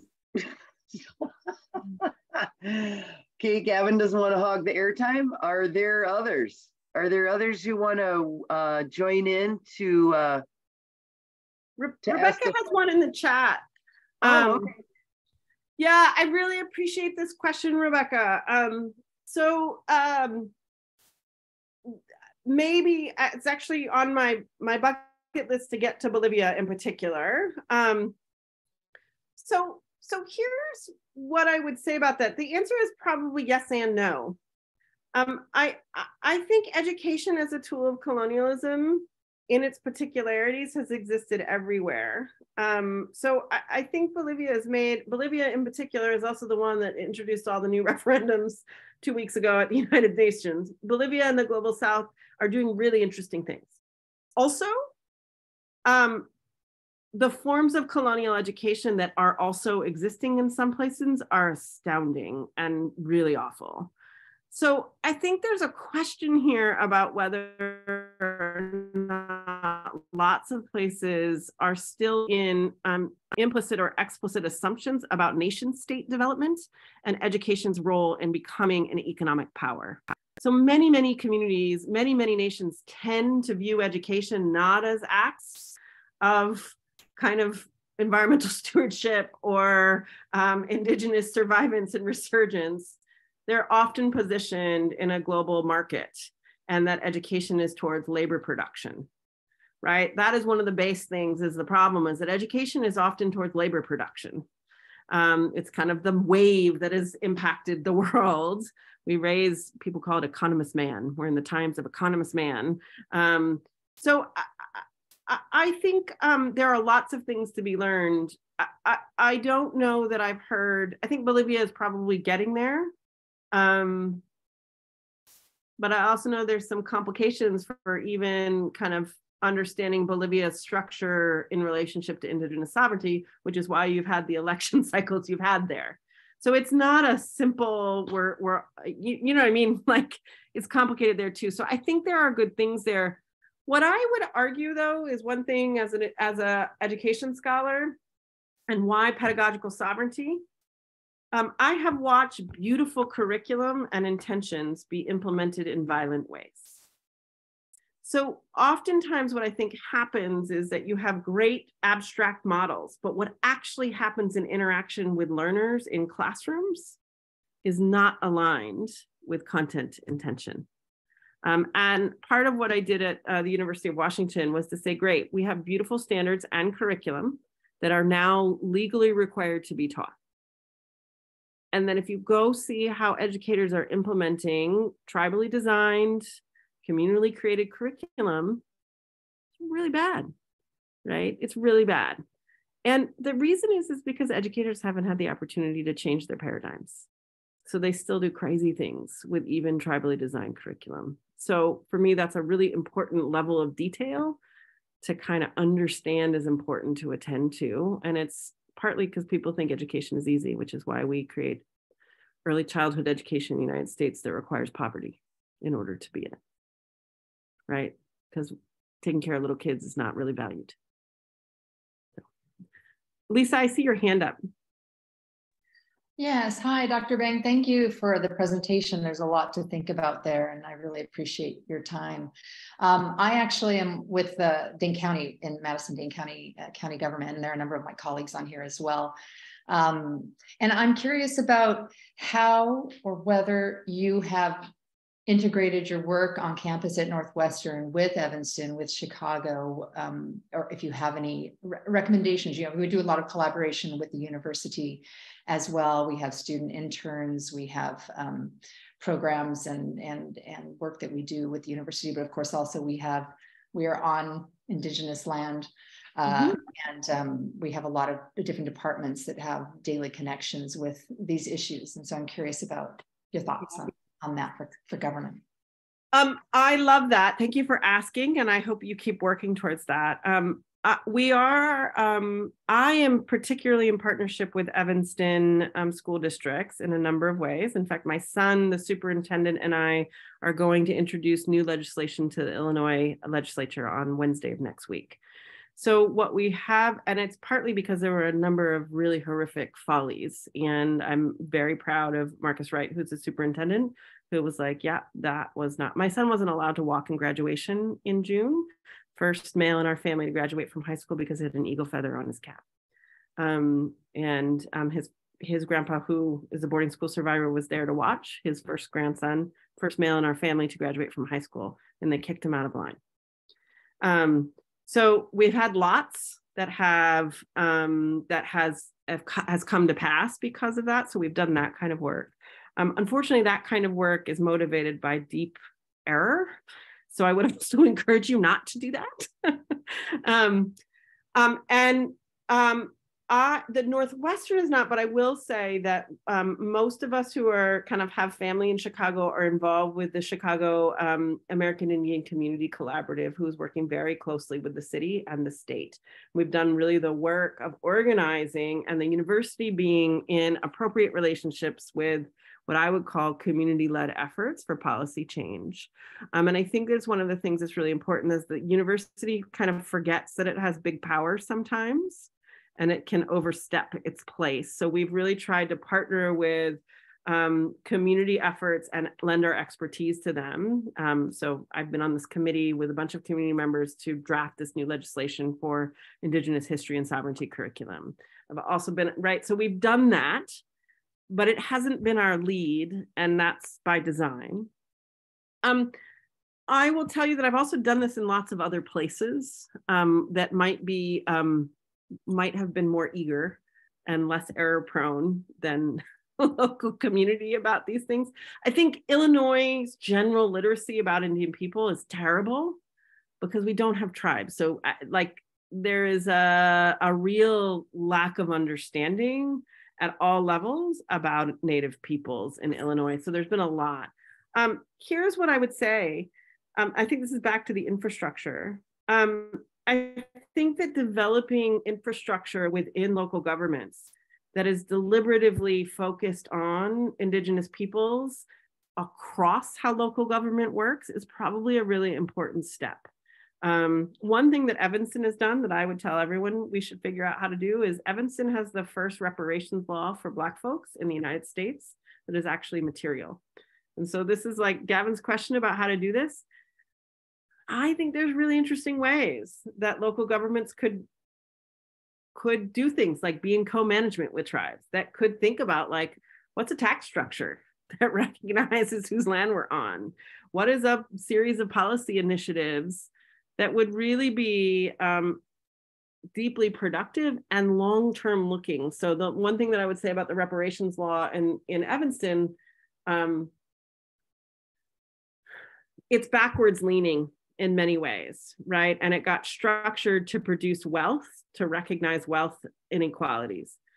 It didn't structure what it's going to mean to have deep adaptation because our lands and waters are changing and we're going to have to figure out how to live together differently. So there could be really beautiful ways to, I think, lean in, but I do think it's a question of whether or not local governments are going to infrastructure recognition of sovereignty and continual relations, not just project by project with tribes. Thank you very much. And thank you, Lisa. Thank you, Dr. Bang. Any other questions for Dr. Bang? We've got, we have time for more. Gavin, do you want to ask yours, sir? Yeah, if you don't mind. Dr. Bang, this is more of kind of a movement building question. I'm really active in the community engagement scholarship space. You know, the people who are trying to like change tenure and promotion reform to acknowledge that doing work with communities counts or should count toward tenure and promotion. And so kind of welcoming in, as you call it, kind of Indigenous ways of knowing, welcoming that into like our formal way that we kind of deem knowledge as like acceptable or not acceptable. And so I'm just kind of wondering, like, do you ever think of your work as that kind of civically engaged campus, community engaged scholarship transformation, you know, the civic role of universities? Because there's an entire network of people out there that are like talking very much about what you're talking about, but also talking about it in terms of Black communities or Latinx communities, and making sure that community partners, when they're asked to do things, they are paid appropriately. Like, you know, in our case at UW-Madison, like our Mortgage Center for Public Service, and, you know, all different kinds of people have civic action plan and they're trying to implement it across campus. So I'm just wondering, like, does your work intersect with that network? Yeah, and also I'll just say, so absolutely, right, and I'm an education scholar, so I approach it in particular kinds of ways. You know,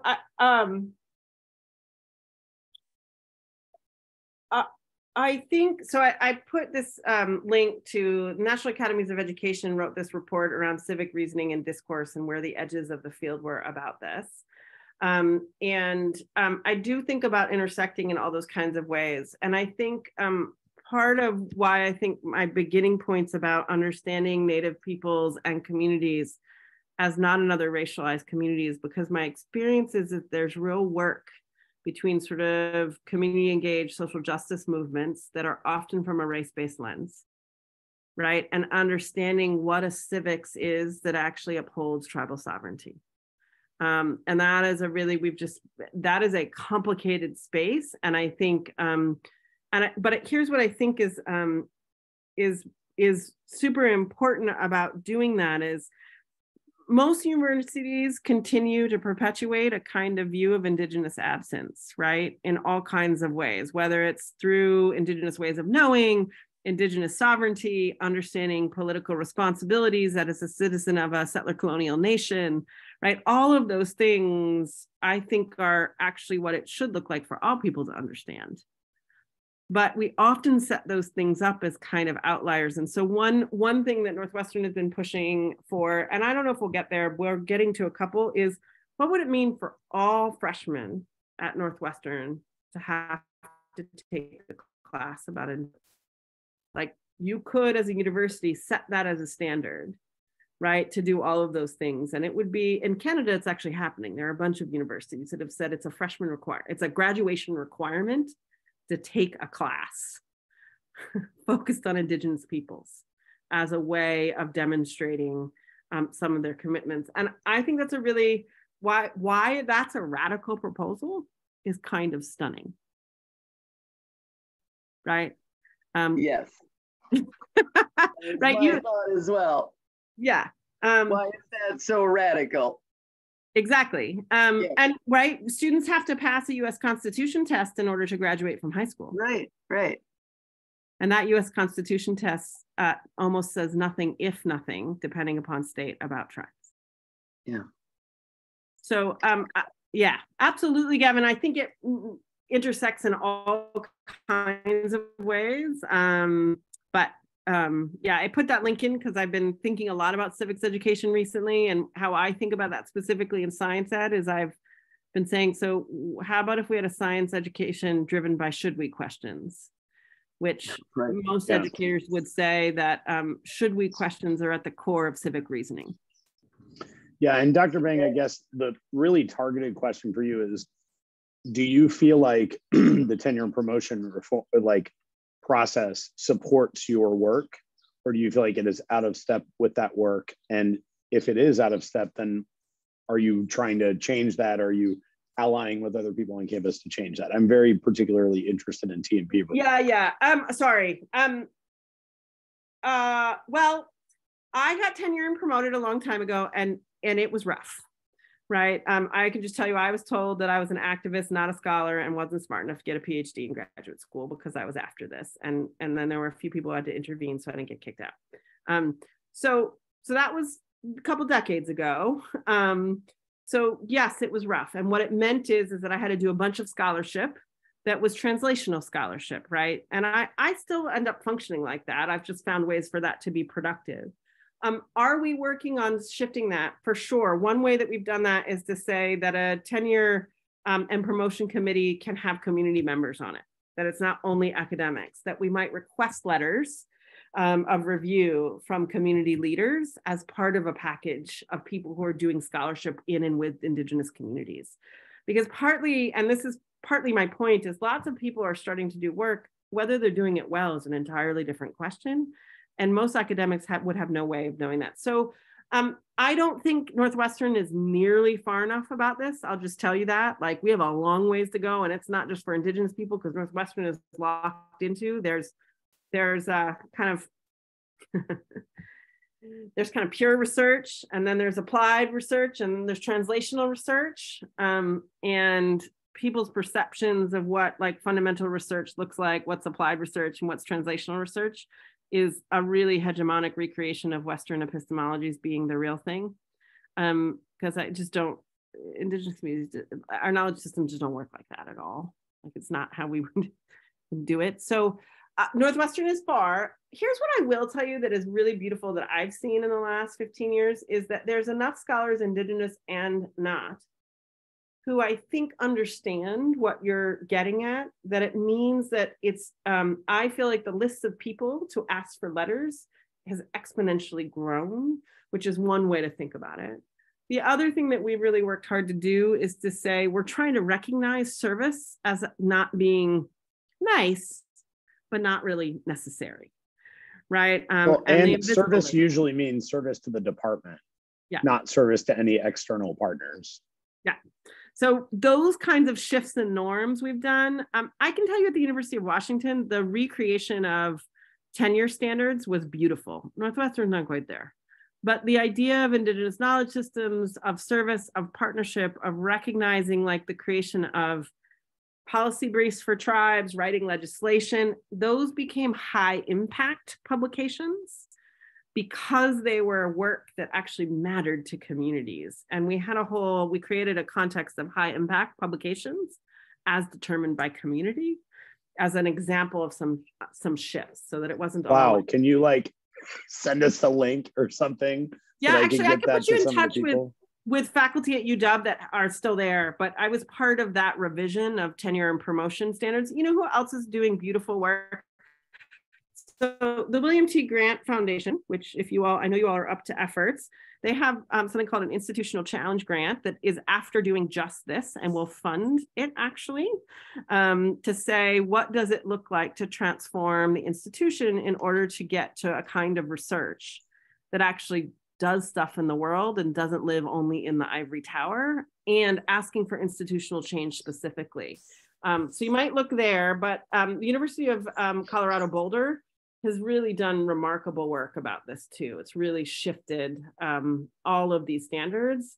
And it started in the School of Ed, because that's what I know about, but it's actually become university-wide.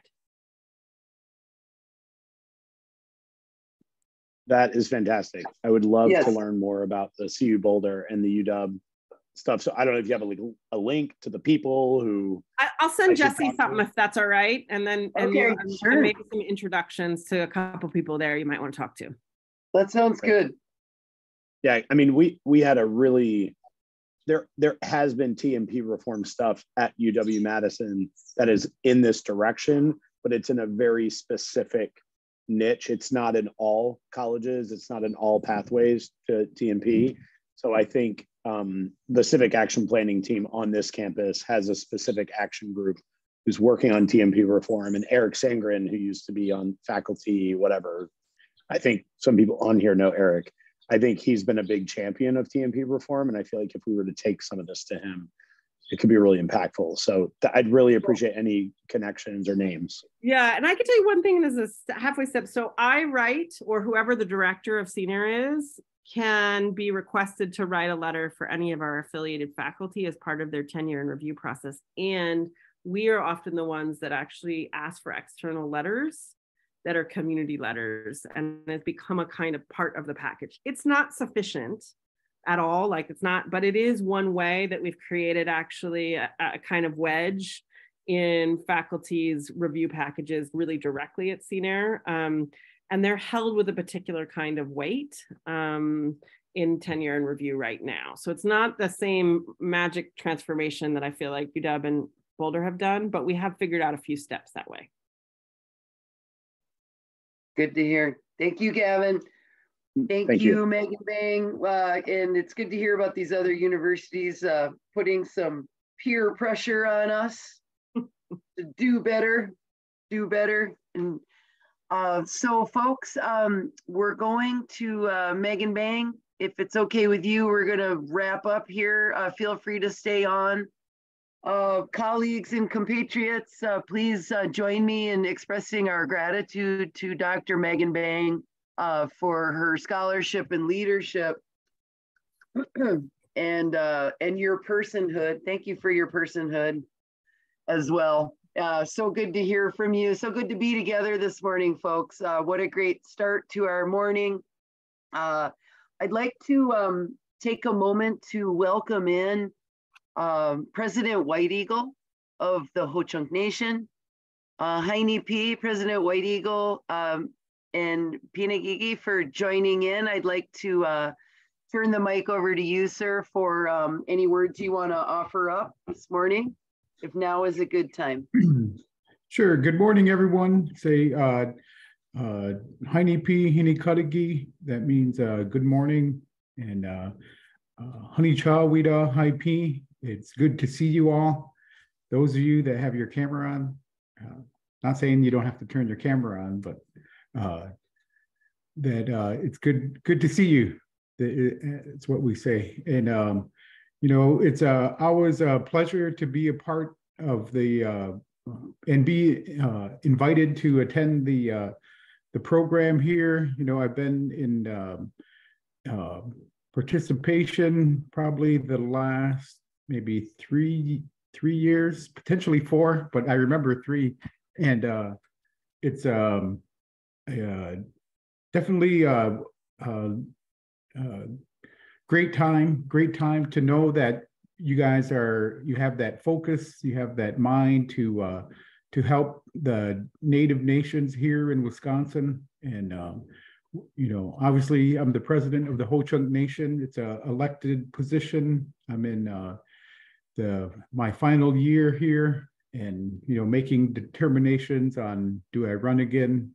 You know, there was one recently, we had a meeting with Governor Evers up in the Menominee Nation area, and I was reminding him, like, hey, remember we sat at a Brewer game, and he had just been elected and I had just been elected, and I said, and if you run again, you know, I'll run again, and then we'll be serving at the same time. And so that was our pact at that time. And so I still haven't decided yet if I'm going to run again. That's really a tough job. It's a fun job, but it's a tough job in terms of the political nature, how that beast itself is. You know, we just got done seeing all these different ads on TV, but you know, tribal politics is no different.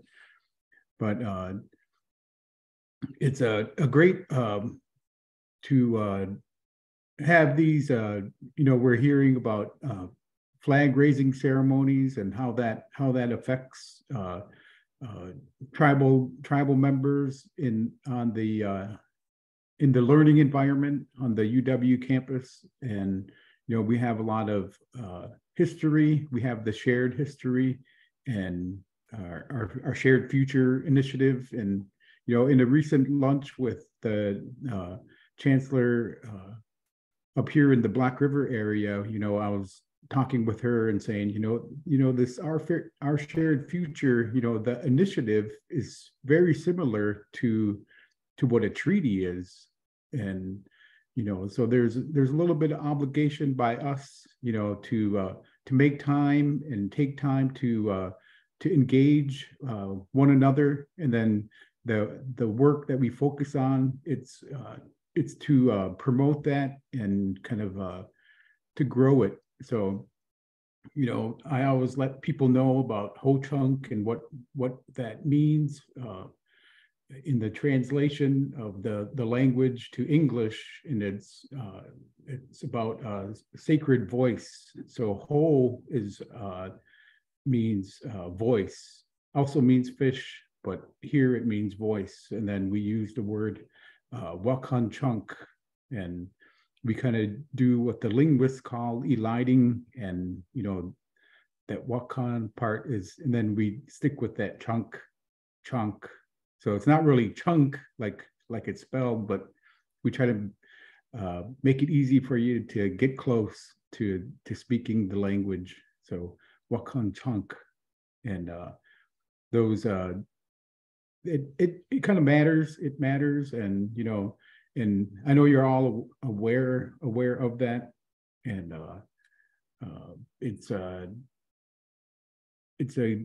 good relationship, and it's a good practice, and it's good to know that, you know, that the work that you're doing every day is directed towards making the relationship better. You know, there's a societal consciousness that exists, and that's kind of what this environment is right now. So it's really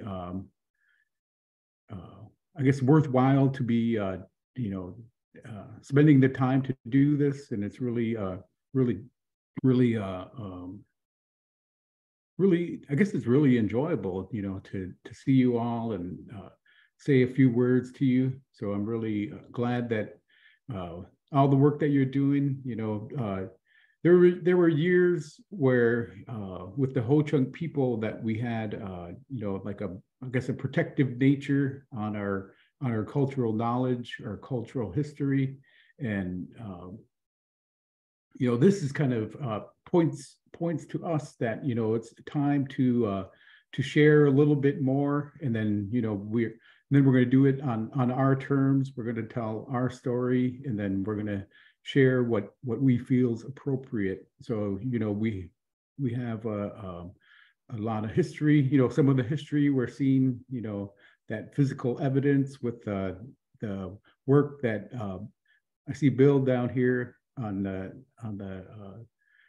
video, that his work with the Wisconsin State Historical Society, and the recovery of these dugout canoes. One was I believe 1800 years old, and then recently the 3,000-year-old, and there's probably some older ones down there too that they're there, and they recovered them, and it's the physical proof that that we weren't just sort of we weren't savages, I guess you could say. We had a system of transportation, we had a system of governance, we had a system of justice that we had prior to European contact, and that kind of gives that proof that may be needed for some to accept that or understand that, and that's the work that the tribal nations here are doing. The Ho-Chunk Nation and the other nations here in Wisconsin, and some of the things I heard through Dr. Bing, her presentation, that we're working with to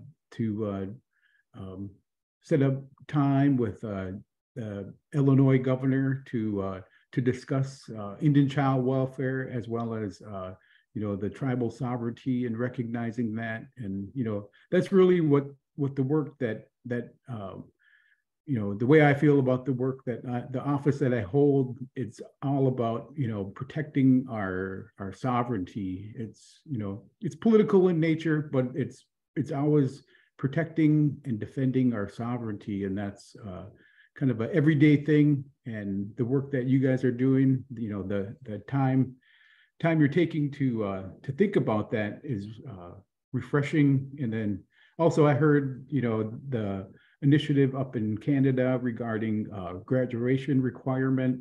I have talked with that.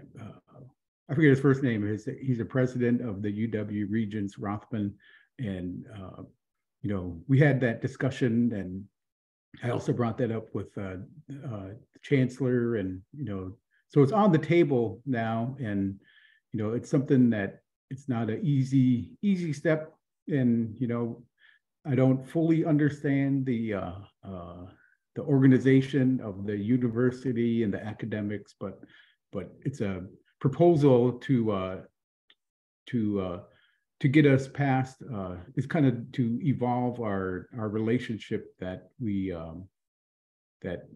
I'm president for 4 years. There'll be a new president coming in, and then when he or she comes in, then they're going to have to build those same levels of understanding and a graduation requirement of tribal nations of Wisconsin, that it's only going to propel us forward into understanding of the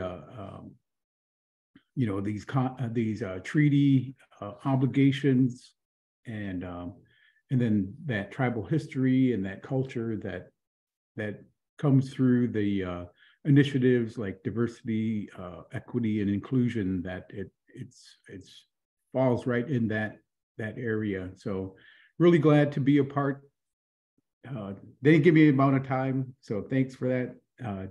Jessie. But I'll take this much time to say welcome, to the event here today. Then I really do appreciate all the work that you do.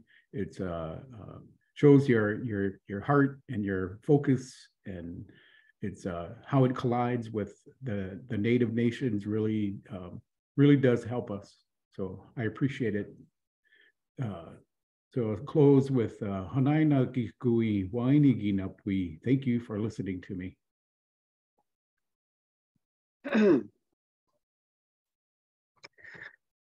Pinagigi, President WhiteEagle, it's so good to be together this morning. And Pinagigi for that support and encouragement.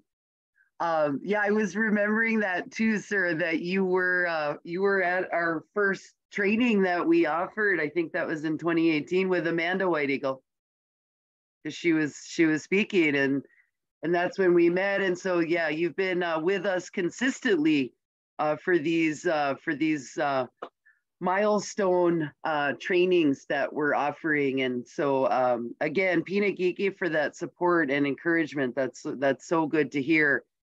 And I'd like to transition now to our next session. We've taken a little flex time in our agenda, but that's just fine. There's plenty of time this morning. So with such good discussion this morning, I wanted to give that time to continue. So thanks to the participants and to speakers for your patience as we pull this all together. I'd like to transition now to our next session. Please join me in welcoming in Mr. Bill Quackenbush of the Ho-Chunk Nation, who serves as the Tribal Historic Preservation Officer. Bill and I have worked together on several courses and projects, and we're welcoming you in, Bill, Heine P. And welcome in, and I'll turn the mic over to you, sir. All right. Good morning, everyone. Hopefully you can hear me. Yep, we can hear you.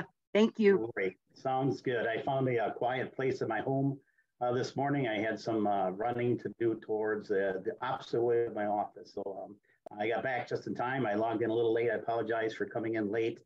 As Dr. Conaway had mentioned, I work for the Ho-Chunk Nation. I also am a tribal member of the Ho-Chunk people as well. First of all, I'd like to thank President Marlon WhiteEagle for speaking so eloquently. And I am going to say Marlon is very modest in his speaking, and that he has so much more as far as representing our Ho-Chunk Nation than he alludes to. And I fully encourage him to run for a second term. I mean, he pulled us through a most treacherous time for our tribe during the mid of a pandemic, and we're still here today. And we're better and stronger than we will always be. Whoever is leading our nation, they take on a great responsibility, and they gift everything they can to us and more. So I encourage that to Marlon and his staff. It's great to have an administration that allows us to work freely amongst our areas of expertise out there. And our Heritage Preservation Department, for example, we focus a lot on our language, a lot on our Veterans Affairs, the folks who are veterans, as well as our enrollment, which is very important for our nation, right? But also another component of that is our cultural resources and that protection and preservation and most of all, and why I sit here today, that perpetuation of our knowledge, the ability to pass on to not only our tribal constituents, right, our youth and our communities, but also everybody who wants to learn a little more about the Ho-Chunk in an accurate manner. That's why it becomes important for us to interact and involve ourselves in this very, subject matter today. When I was asked several weeks ago by the organizers of this gathering, for example, they mentioned, what would your title be for this? And it was hard to place a specific title on something that encompasses such a broad range of education, right? So I basically, asked for it to be titled, the Tribal Cultural Perspectives Towards Educational Collaboration. It's a long sentence for me to state, but in short, I think what it means to me is that, and I want to go back some and working with Dr. Conaway, and I refer to her as Jessie and amongst ourselves there, and Jess, and or whatever she really wants to be called at that moment, right? And I hate to say how many years we've actually collaborated together with, not only formally but informally, because she's only 29 years old. Half her life she's been talking to me, right? So that said, some of the things I had jotted down on a sheet of paper here are some of the projects that we have formally worked on through the collaboration of Nelson Institute, some of the University of Madison, and whatever project that Jessie is working on. I have a kindred interest of that, because I know ultimately I get residual products out of that I use, that I bring back to our tribe, right? And one of the projects I had jotted down here this morning was the one that involved the city of Monona, the Woodland Park. And how that went is Jessie had got a hold of me and says, I'm looking towards an environmental workshop or course for the university there. And we were considering using these 3 parks in the city of Monona, and she listed the 3, and one of them was Woodland Park. We took a real quick runabout there and found that for my purposes, Woodland Park serves as a classic example of how a municipality or a city or looks at, their parks, for example, as green space first and foremost. How can we get more people across the gates of our parks, and how can they all enjoy it, a diversity of views. And they focus some on management, of course, the dollars of that, but they also focus on trying to get people on these trails and out there and kick tires on that and serve, offer something for their local, communities. But what happens oftentimes, you'll find a lot of these green spaces also including areas of cultural sensitivity that we have within tribes or even in the communities there, because they're green space for reasons, and that they weren't deemed usable for anything else other than for maybe municipal use. So oftentimes what we find is that we have to come in there and try to add, however we can to protect and preserve cultural resources that are within that green space. Woodland Park, for example, had a great example of that, is that in amongst the top of this mound system, you had utilities up there, water tower, various trails up in there, signage up there that was a little dated, and the local community used it, a lot for getting away from the rigors of life. There are a lot of environmental processes that they are attempting or taking place there. I think they were trying to attempt to do in, Oakland, Savannah type setting on top. But in short, there was a lot of diverse effects taking place towards that specific physical thing there, those effigy mounds that also sit up on top of that mound up there or on that knoll there. So it was a classic example that Jessie had brought to me as well as to her students, is that if you had, the ability to create a management plan for this park, for example, how would you entail not only the environmental, but also the cultural resources and incorporate that into, some sort of a management plan?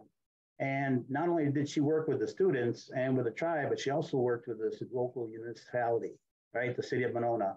And we got to know Jake Anderson and several folks. In fact, the students even presented to, the town board there about some of the processes that they were developing for this course. And long story short, out of that, a lot of good came from that. I think if I can go to the chat over there, and I'm going to include a link, there it is, to City of Monona's webpage that talks about their park system. And they have now included several components in there that they didn't necessarily have to do. But they incorporated, burial mounds management programs. They offset the disturbance to the mounds, the trails and such, and began managing those mounds in a better way. And so that ultimately comes back to our tribe as a benefit. It's unwritten for the most part, but there's a true benefit to our tribe and our culture and our heritage and our connection to the Madison area. From that, I took away as a great learning tool of how I can and cannot, increase, the awareness of students participating. These are our future, right? You educate them and to give them a more diverse way of looking at perspectives, and the students gain exponentially from that. I have students still contacting us the tribe there because they're moving on in their careers now, and they remember working collaboratively with tribes, with the municipalities, and they garner so much more from that. Fast forward to the village of Wanakee. I was Gavin mentioned that, you know, this region's project, and it's somewhat dated now, but not really. I mean, we talk about the recent flag raising, the incorporation of a Ho-Chunk Nation seal within their village signage over there. I mean, we had a dedication up there and an unveiling of that process. Within the last year, Marlon alluded to, and as well as Jessie knows, that awareness of the steep, heritage of the Ho-Chunk being integral to the Madison area, and that dugout canoe factor there, and that it's been 6 years I was working on a project there to incorporate a better awareness of Ho-Chunk in the Madison area. A real big concentration was that. Well, this fit hand in hand with the village of Wanakee. You know, here they're in the watershed, you know, of the 4 lakes, Mendota, right? Monona, Bisa, and Kaganza. And not only that, the Yahara River, the Catfish River, there was such an awareness that needed to be said to the village of Wanakee. And they may or may not have known that, but their focus, you know, at the time of this class introduction, this incorporation, you know, was that, you know, we have a lot of green space and parks, and we got beautiful trails up here. You know, we're all about expansion of the communities, the housing and infrastructure, and this village is just really growing. But there was little awareness about the important role they played in the overall Yahara River watershed area, and a lot of retention ponds, a lot of, you know, spaces being incorporated into housing and so on and so forth. And their focus was driven by today's societal ways. And when the university, you know, and Nelson Institute, and we began to work with them, there was like an enlightenment of sorts, if you want to use that term. They began to understand, you know, that there was an important role that they played, not only in their specific footprint, but also for everything that not only above in their watershed, but below them, and that there needed to be a network and collaboration and some working together in fellowships and partnerships out there in your communities, or else you start satelliting yourself through time. And they began to reach out, and we had the other cities and villages around there seeing what was taking place up there, and they became aware and even mentioned this, you know, how are we handling all of this, you know, residual, I want to call it that, people calling up and wondering, how can we get involved in this in our communities? I've been called numerous times, Green Lake and, you know, Milwaukee, all these different areas there, because they want a piece of that pie. They don't know where to get started out there, but they see us now out there in the public, you know, making, you know, all this, you know, social media and all these, you know, news medias and such like there, and you're on the front page. You literally are on the front page of what's taking place. You're the heartbeat of Wisconsin, right? Wisconsin being an environmental, you know, technically state. You know, we went through several, you know, administrations there. We wanted to become now open for business, but in reality, Wisconsin has uniqueness, you know, like none other. We need to protect that because we're a part of that Great Lakes region over there, and we always will be. We have to continue to protect that as such out there. That's why it comes hand in hand.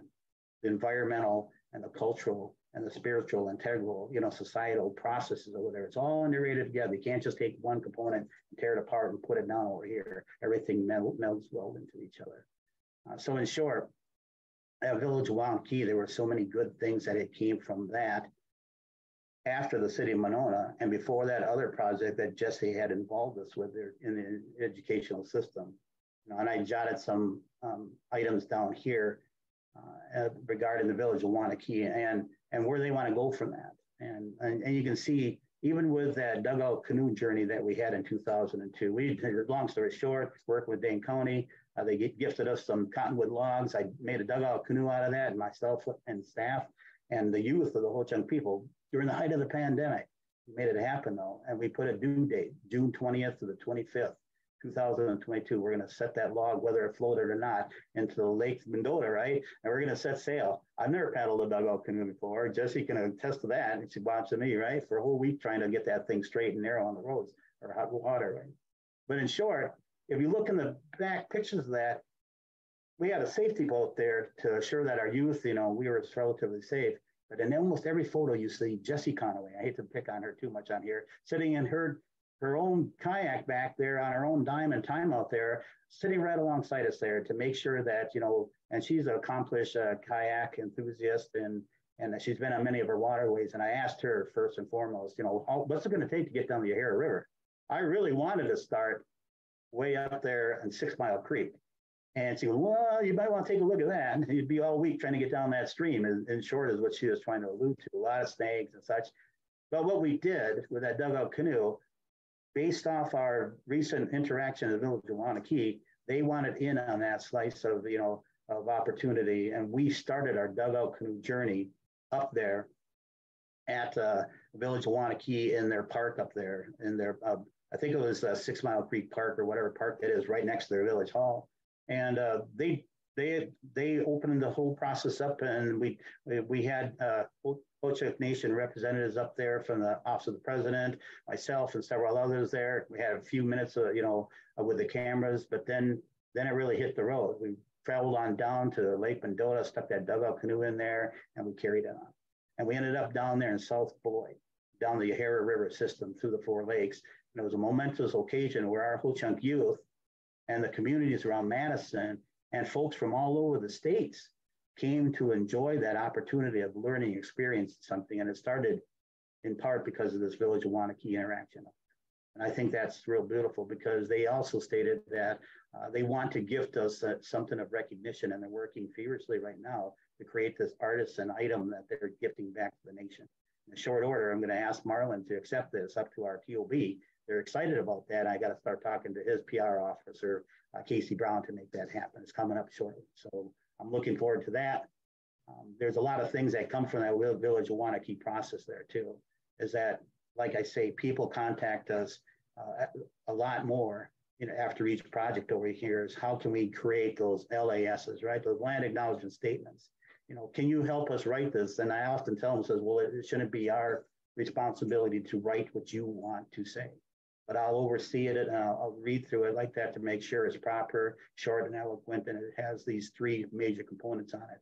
And then we begin that LSA work out there. There's so many different things, the plaques and recognition and such that takes place, better signage and educational opportunities out there for students to go back and to talk to these communities out there. And what's most important to us is that, just speaking from our tribes, the Ho-Chunk Nation, you know, we've went through those many years of grief and, you know, grief and assimilation, you know, the removal process alone for the Ho-Chunk and Moonas to no less than 4 different reservations throughout the states west of the Mississippi. The assimilation processes of putting our children through the boarding schools and the mission schools and industrial schools there to try to strip us of our culture, right? You know, and so now you fast forward all the way up to the 60s there, where we established our nation as a sovereign entity to be recognized out there, right? From these past treaties that our ancestors took the time to sign there to assure that we protect and preserve us as a people in our indigenous areas. And that's where that all comes from. And it was stated on here that sovereignty issue with tribes is that we've never been one to look towards other people to recognize us as a sovereign nation. We have always been a sovereign nation. We always will be a sovereign nation. But in this day and age, we have to play those games out there, have wording processes out there, the land ownership processes. I just listened to my traditional leader, Clayton Winishik, speak at the Greencorn dance last night. And he stated, matter of factly, nobody owns our mother, the earth over here. We live along her and we live on her, and she gives us what we get, and we hopefully can give back to her in return. Nobody owns our grandmother, the earth, but in today, in society, there's this need to own this square box out there and sign on paper. And he made it very clear that, you know, we still retain our own traditional ways of life, you know, that we still practices what will get us through, you know, to the next generations of time. And that's why it's so important when we sit here to talk with educational facilities today.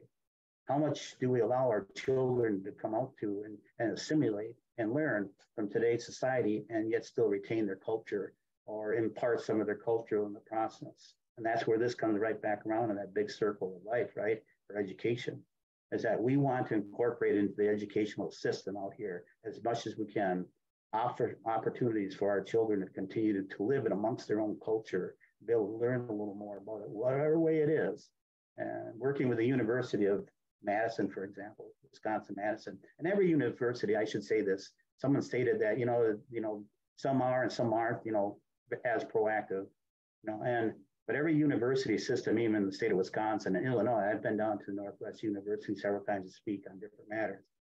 And they all have their own specific areas of expertise. But you just have to find those niches where they can incorporate tribal opportunities in there. Madison wants diversity. They want tribal members coming across that doorstep, right? And from all nations out there. And so we're working diligently, with the Indigenous Awareness Placekeepers Committee, Lakeshore Preserve. We're working at the capacity of instructors asking us to come in there and to incorporate some cultural awareness, at least from my perspective. I mean, I'm only one portion of, I'm a division of one department. We have 12 departments, that have the ability to come there and speak within their own wheelhouse about their expertise and how they assure that our tribal government serves our people, in the best way possible. And so there's opportunities out there to reach out to any department of ours if the need fits. I just focus on one little area there. But I allude to the fact that you come to our nation and ask, we're going to try to find a way to help and assist to assure that our youth that are coming into your educational facilities out there has every opportunity possible to know that we support them in their endeavors. We want our children to gain higher education to the point where they can come back and help their own tribal communities, how they can help their environment, the peoples around them. But we don't force them to do that. So you have to make it lucrative for them to come there. And look at that, I used the term lucrative once today. I was trying to use that somewhere. So, but that said, the many things that I see coming from, this ability here, it's above the dollars, and it's above, us, meeting together, however it is out there, it's the future, and it's the youth and what I bring back to our tribe, what Marlon brings back to his, administration, that's why he sits here today. I mean, he's a very valuable individual within our tribe here, and to take the time to sit here, that's very important, it supports us, supports you folks, and that's a big thing. Nothing was mentioned, Jessie, about the Lake Winnebago, rice, interaction of many trees up, the tribes over there, and all the things that we gained from, these collaborative, friendships that take place on here. The indigenous placemakers, we went to the Arboretum, we went to Willow Park, we went to all the different places, even up to the Alumni Park over there to see how we can now include cultural diversity focused on Native American awareness in these areas. And I think that's real big. A decade ago, you've never seen me sitting at Alumni Park looking at that, trying to say, how can I incorporate indigenous awareness in this park? So our tribal members, our tribal youth and their families could come there and sit down there and feel a little more at home in the very place that we alluded to earlier in this discussion here, in an indigenous area, Madison, Dejo, for the Ho-Chunk people. Here, there's universities up on top. They signed this up on Bascom Hill, this land acknowledgement statement. Now I take that document back, and I hold it right in front of everybody. I said, this is what you agreed to share with the nation and back and forth. And I use those land acknowledgement statements as you agreed to make our collaboration efforts, take them in earnest. I'll leave it at that, Okay. Pinagigi, Mr. Quackenbush, good to see you. Good to hear from you. Good to be together, folks. Let's take a minute here to field some questions. Thank you, Lisa. Copy that. Gavin, hi, Gavin, you're back. Yeah, hey, I'm sorry. Bill, thank you so much for being here and presenting, and we're just so grateful for your partnership and everything that you've offered. I just wanted to give a little addendum to the Wanakee project, because Bill, I'm not sure if you know this or not, but originally the village of Wanakee came to us and said, we want to incorporate the Ho-Chunk Nation into our 150th anniversary celebration. And they basically were envisioning having like a float or something. And to Jessie's credit, she was like, if they're really serious about doing this, we're not going to come in and just do one project about how to do a nice little float for, an event, they've got to be serious about what we're doing. And so to Wanake's credit, they listened and to what Jessie was suggesting, what Bill was suggesting, to say, here are all the things that we think could actually be valuable. So I would just say, like, as a partner, as an interested partner, local governments might want to find these kind of surfacey level ways of wanting to incorporate Ho-Chunk culture into our celebrations. But you've got to find a partner who's willing to do the harder work and really dive in. So I don't know. I think Lisa McKinnon is still on here from Dane County. So I would say to any local government people looking to do this, you've got to continue to be open-minded and not just look for these kind of surface level ways. And then the Ho-Chunk, to their credit, were willing to push back and say, no, we don't want to work just on that project. We want to work on other projects. Also, Jessie was very insistent on saying, is the leadership of the village really involved? Because if they are, we need their leadership to meet with our leadership at the Ho-Chunk Nation. And so this is more than just like, oh yeah, we did this class, we did a couple of projects, but it was like a kind of deep engagement. And I hope it is continued. I mean, obviously the canoe ceremony came there. We did the flag raising ceremony, the seal, and all this kind of stuff. And I think they've set aside some money in their budget to install some of these cultural markers that we've planned to do together. So anyway, just to add a little context, it's not as easy as it might sound, which is one of the reasons why I think some local governments might like the idea of doing it, but aren't necessarily willing to do the work to go to that deeper level. So anyway, just thank you, Bill, for hanging in there with them. Yes, Gabe, and I'll shadow what the thought about the I think, what did they call it there? It was the Wanna Boom celebration. Yeah, the Wanna Boom celebration, and, right? We felt it was best we created a float there to bring back some of our traditions along this float that didn't necessarily reflect on the flashy aspects of our today's, tribal government or anything. And we thought outside the box, and we built a Chipotake, the educational center of our people since time immemorial. This is where we train our, teach our youth inside the home setting. We built a Chipotake and Pana trailer. And then we placed a traditional drum group in that so that we could once again bring some of our connection to the region there that we can remember since a long time back there, the beautiful sounds of the Ho-Chunks singing in that area and the drum, and it was well received. Very well received. It was on a hot day, if I recollect there, and I've never did parades or nothing like that, and I made the bad mistake of buying chocolate as candy to hand out to children out there. And our tribal representatives, they were handing it out there, and they were coming back and they had little chocolate bits fingers on there and says, we got to remember to use hard candy next time. But they're handing out just the same. But so lesson learned from that. If we go back and do that once again, we'll think of something a little different next time too. You never want to bring the same float year to year. Is my thought. I've seen floats that have lasted until at the Cranberry Fest in Warrens go on for years, decades. You see that same float, and you see the same float. So we're going to try to introduce something a little different if we're asked to come back once again. So, and I think that's a good point, Bill. That you all ended up doing the Wanna Boom celebration.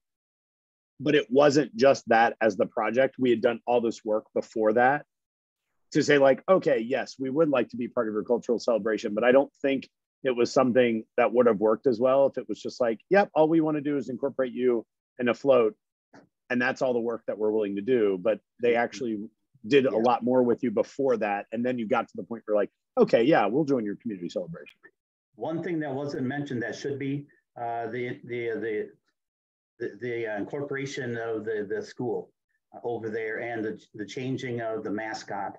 They actually met there. I think Samson Falcon and I both met. He was online. I went there, and they just wanted to get our perspective of what the sensitivity would be of having this warrior-like individual, even though it was called the Warriors over there, misrepresented with this stereotypical Native image over there. And we just stated our case. They took it into their own consideration, and they decided to change that. And that was a big step forward as far as the public educational process on here. So it isn't just university and in the schools, it's communities, because, I know for a fact, oftentimes in communities there, that's met with a lot of opposition at times there, but they took the time to address that, and we were very grateful for that to take place too. And that's one of those residual things that take place here too.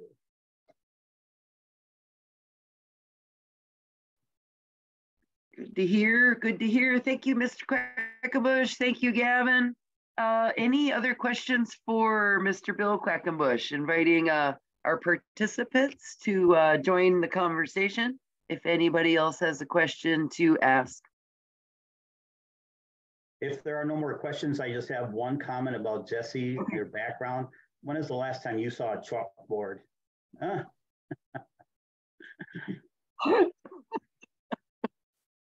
I know, I was waiting for someone to comment on that, so thank you. Right. Thanks for breaking the ice. Yes, thank all you guys for taking the time to listen in on here. I appreciate it.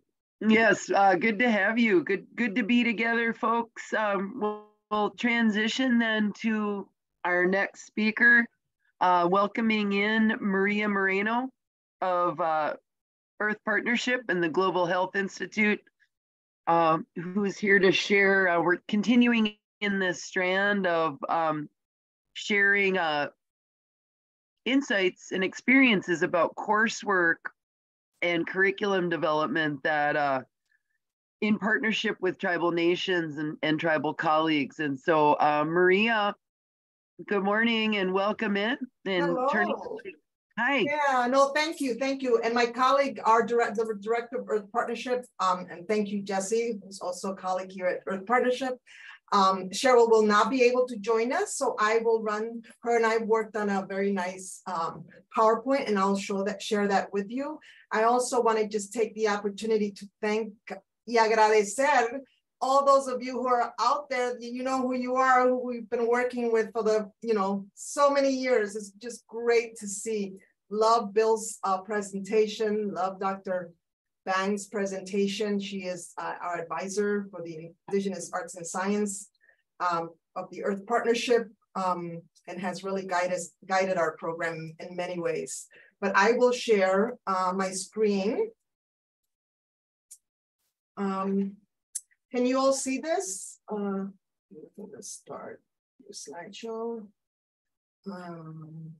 Okay, of course, this is the last slideshow. It should be the first. Okay. Sorry about that. All right, so just I'll quickly start. Want to thank all of our partners, and their seals are on our presentation, from Bad River, Red Cliff, Lac du Flambeau, Ho-Chunk, Menominee, as well as Lakota Ray. So I'm Maria Moreno. I'm with the Department of Planning and Landscape Architecture. I'll be talking about our Earth Partnership Indigenous Arts and Science undergraduate education program that we have. And I co-teach these courses with Cheryl Barr-Armstrong, who's the director of the Earth Partnership. So the Earth Partnership quickly just started in 1991. At the Arboretum, and we have since moved to the Department of Planning and Landscape Architecture. And the vision there was for communities across the world to be actively engaged in ecological restoration that connect people to the land and each other through a commitment to stewardship. And I think a lot of the picture images that you will see is of youth or families or community members working the land. These are UW students or community partners in Puerto Rico as part of our program there. We have this 10-step process, which guides our courses here at UW.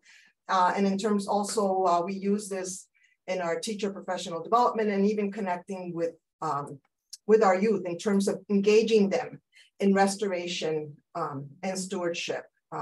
And within each of these topics, there are a number of activities that we use and cater and sort of focus on activities and the age of the participants. So while they might seem very simple, you can sort of up the level depending on your audience.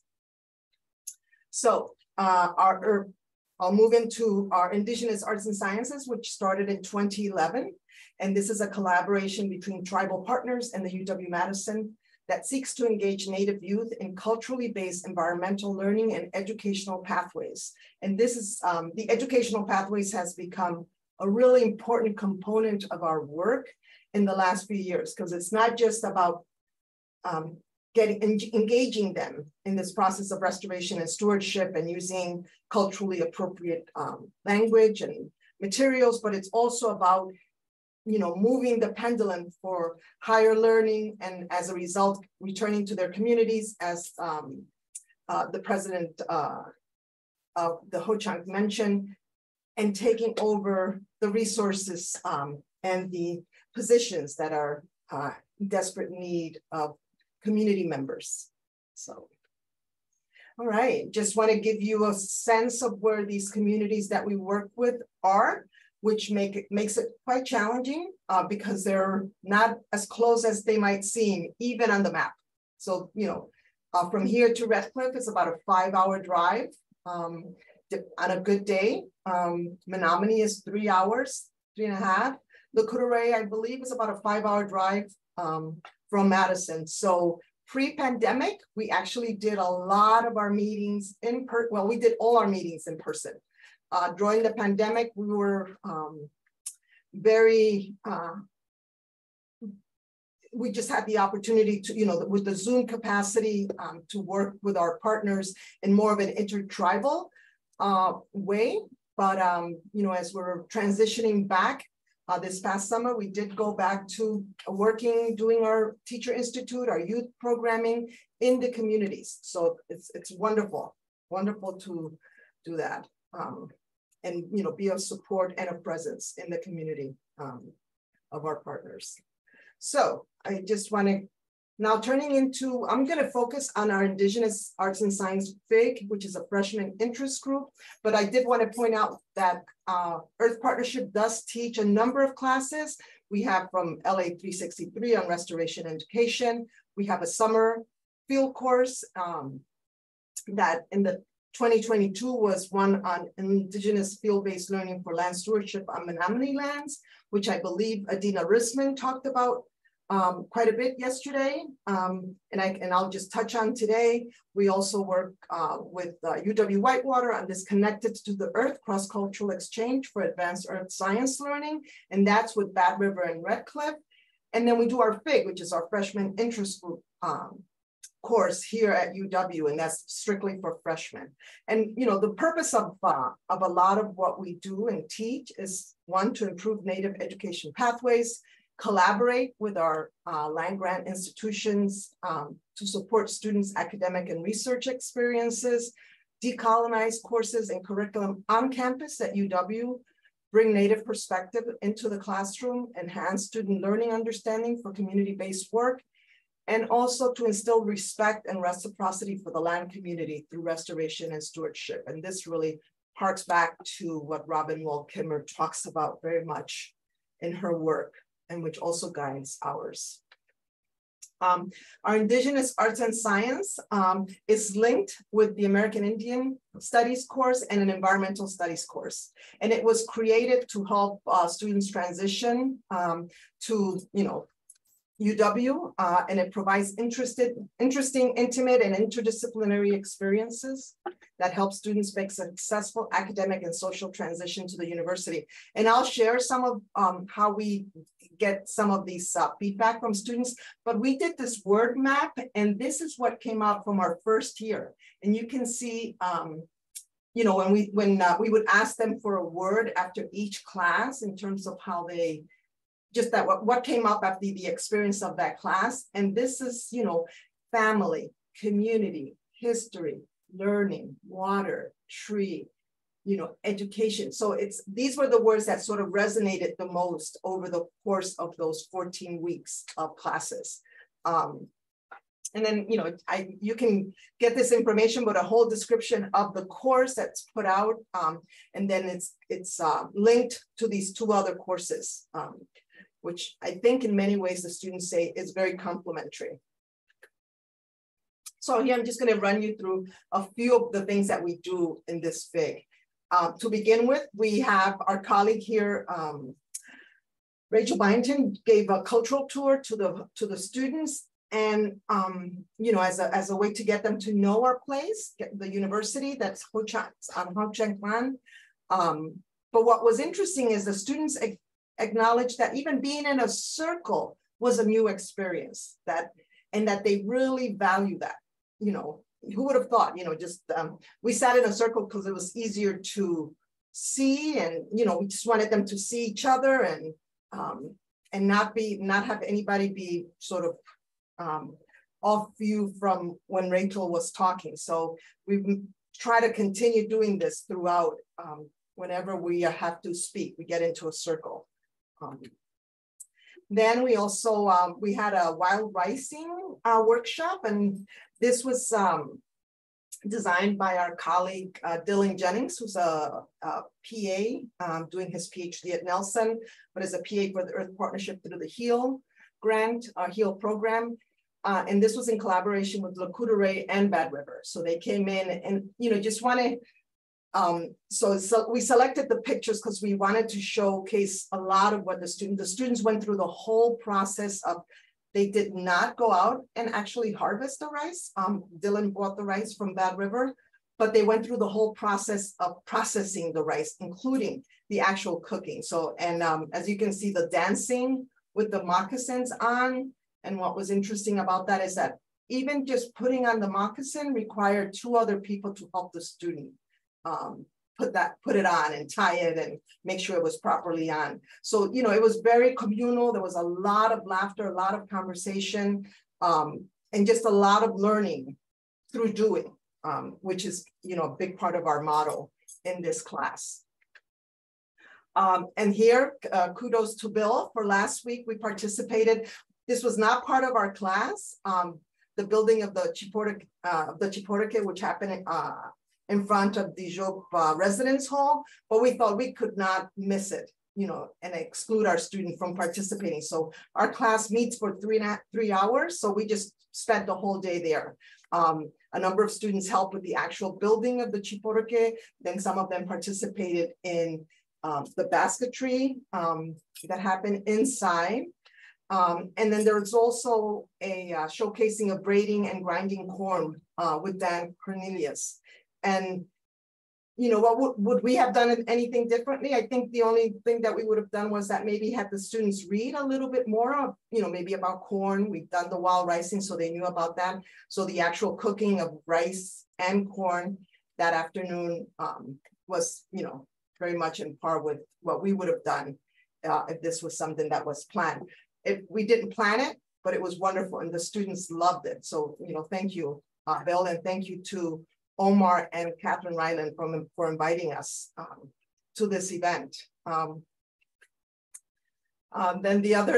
another one of our wonderful events, and thank you, Bryn, I see that you're in the audience, is seed collection at Willow Creek and preparing for seed sowing. So just a few pictures that show you the process. We would meet with Bryn from Lakeshore Nature Preserve, and she would introduce what they were doing at Willow Creek. And I think in this particular day, the students were actually collecting seeds. We took it into the classroom, and then they cleaned it.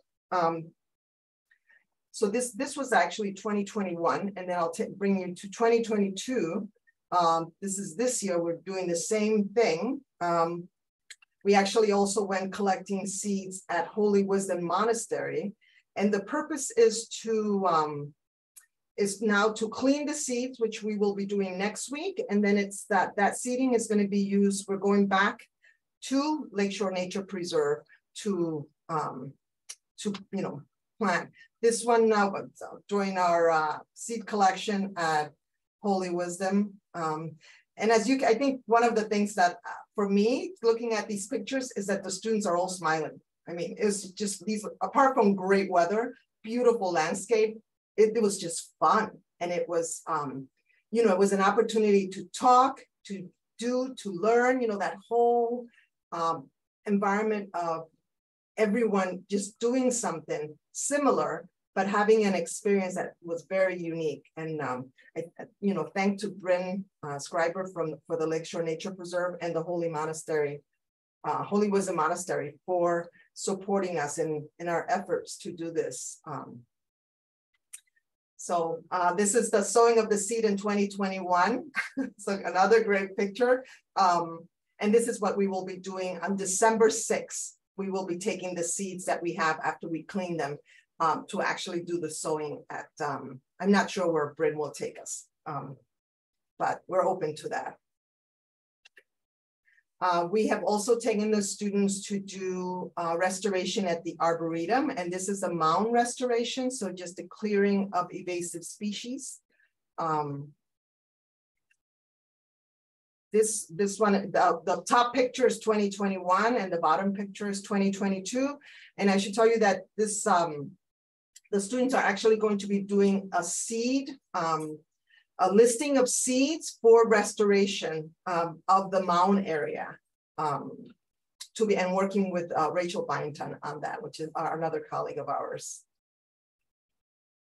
And Adina Risman did mention the inter-institutional land grants, UW-Madison, Lakota Ojibwe University, College of Menominee Nation, and thanks to the data science, which from UW was the data science, the Institute for Forest and Wildlife Ecology with Adina and Anna Pigeon. I saw Brian earlier and Chris, so thank you.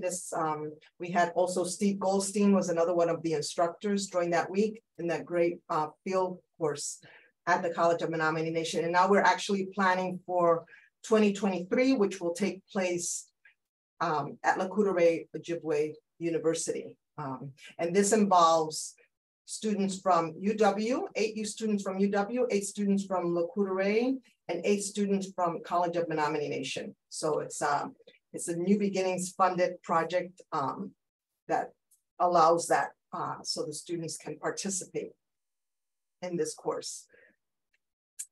And just to give you a sense of some of the things that the students have said, particularly about the FIG, outdoor places on campus, experiential learning, favorite part of the class, hands-on activities, real world experiences, overlaps with the material between the 3 classes. I think that's really important because the American Indian course gives them kind of an overview. And then we just talk about just Wisconsin, Native American tribal communities in Wisconsin. They bond with the other students, personal sense of belonging on campus. And for the rest of my life, yeah, that's beautiful. Made my experience vastly better. Connectedness, can give back to the earth.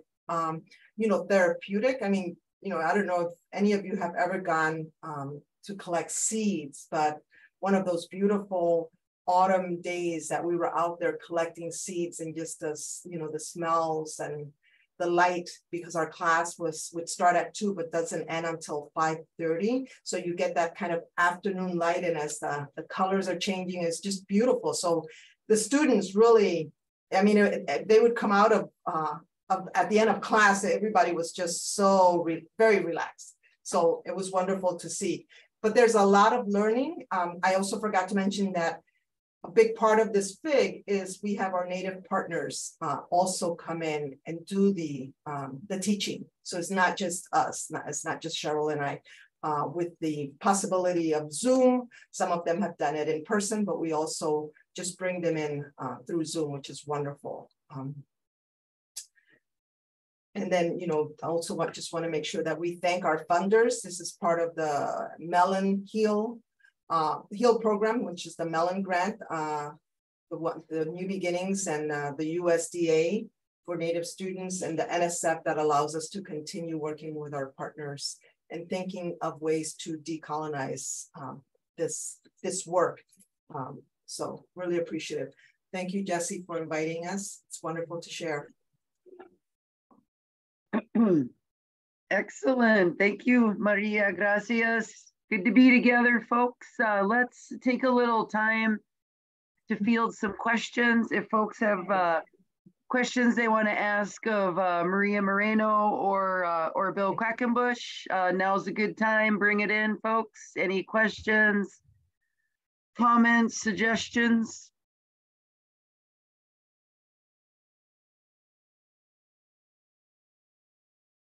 I also wanted to say that what makes our class so special also is the community component.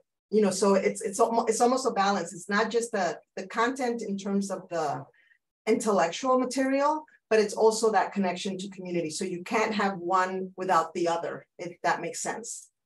So that,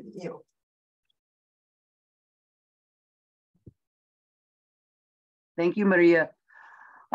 So you've got some comments in the chat, Maria, if you want to check those out.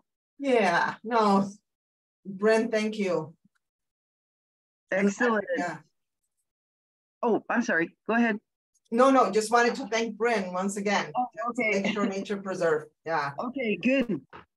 Well, folks, I think we're winding down. I'm gonna switch things up here a little bit. I'll go ahead. I think what we'll do, Alessandra, if that's okay with you, just kind of do a quick closure here, and then if folks do want to stay on for speed networking, we can do that, and then just exit out from there. Alessandra, do you copy? Yeah, that sounds good. And Jessie, I'm just gonna throw our suggested prompts that we had for speed networking in the chat and invite folks to answer them there if you wish. And then we can figure out how to compile them and send them out to everybody. So yeah, that sounds good. So why don't you, I'm gonna give you the floor for a sec, lady, and if you want to just tell us what we're going to do for the speed networking, and then I'll do a quick closeout, and then folks can stay on for that if they want to. Okay, Alessandra? Yeah, that sounds good. So I just put our 2 suggested prompts in the chat, so you can go ahead and take a look at those. And yeah, if you have anything to share around those topics, please feel free to put it in the chat. You can take some time to type out your answer, and we'll figure out how to circulate all your answers afterwards. That's all I have. Good. So the network, how does the networking work? How are we going to be doing that? I've never done it before. I'm just here. No, I don't think we have time to actually split out into breakout rooms. That was the original plan. Okay. But yeah, to kind of do a deconstructed version, I just put the prompts in the chat and see if we can get any engagement there. Oh, just use the chat for it. Got it. Yep. So questions are there. Feel free to answer them if you wish. Okay. Yeah. Okay, cool. That sounds good. Sorry about that. Okay, folks. Well, so yeah, if you're in the chat, you can take some time to interact there on some of these prompts, and we would like to stay in touch and continue the conversation. So we'll follow up with more information.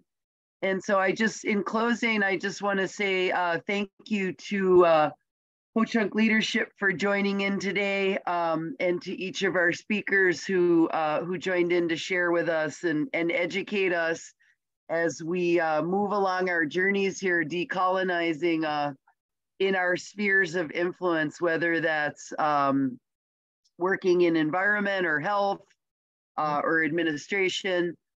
See a lot of representation here from different communities on campus and in the Dejop area. So very grateful to each of you for joining in, and a special big shout out to the Nelson Institute for supporting this work since 2014 and really helping get these initiatives off the ground.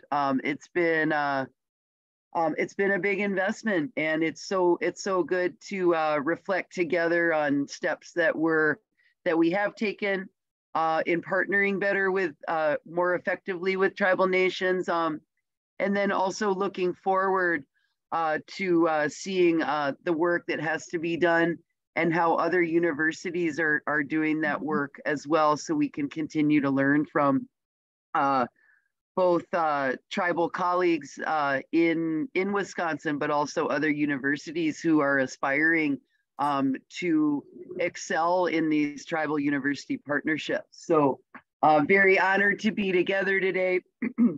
Thank you so much for joining in, and I'll wrap up here, and then if you want to stay on and be networking in the chat, that's fine too.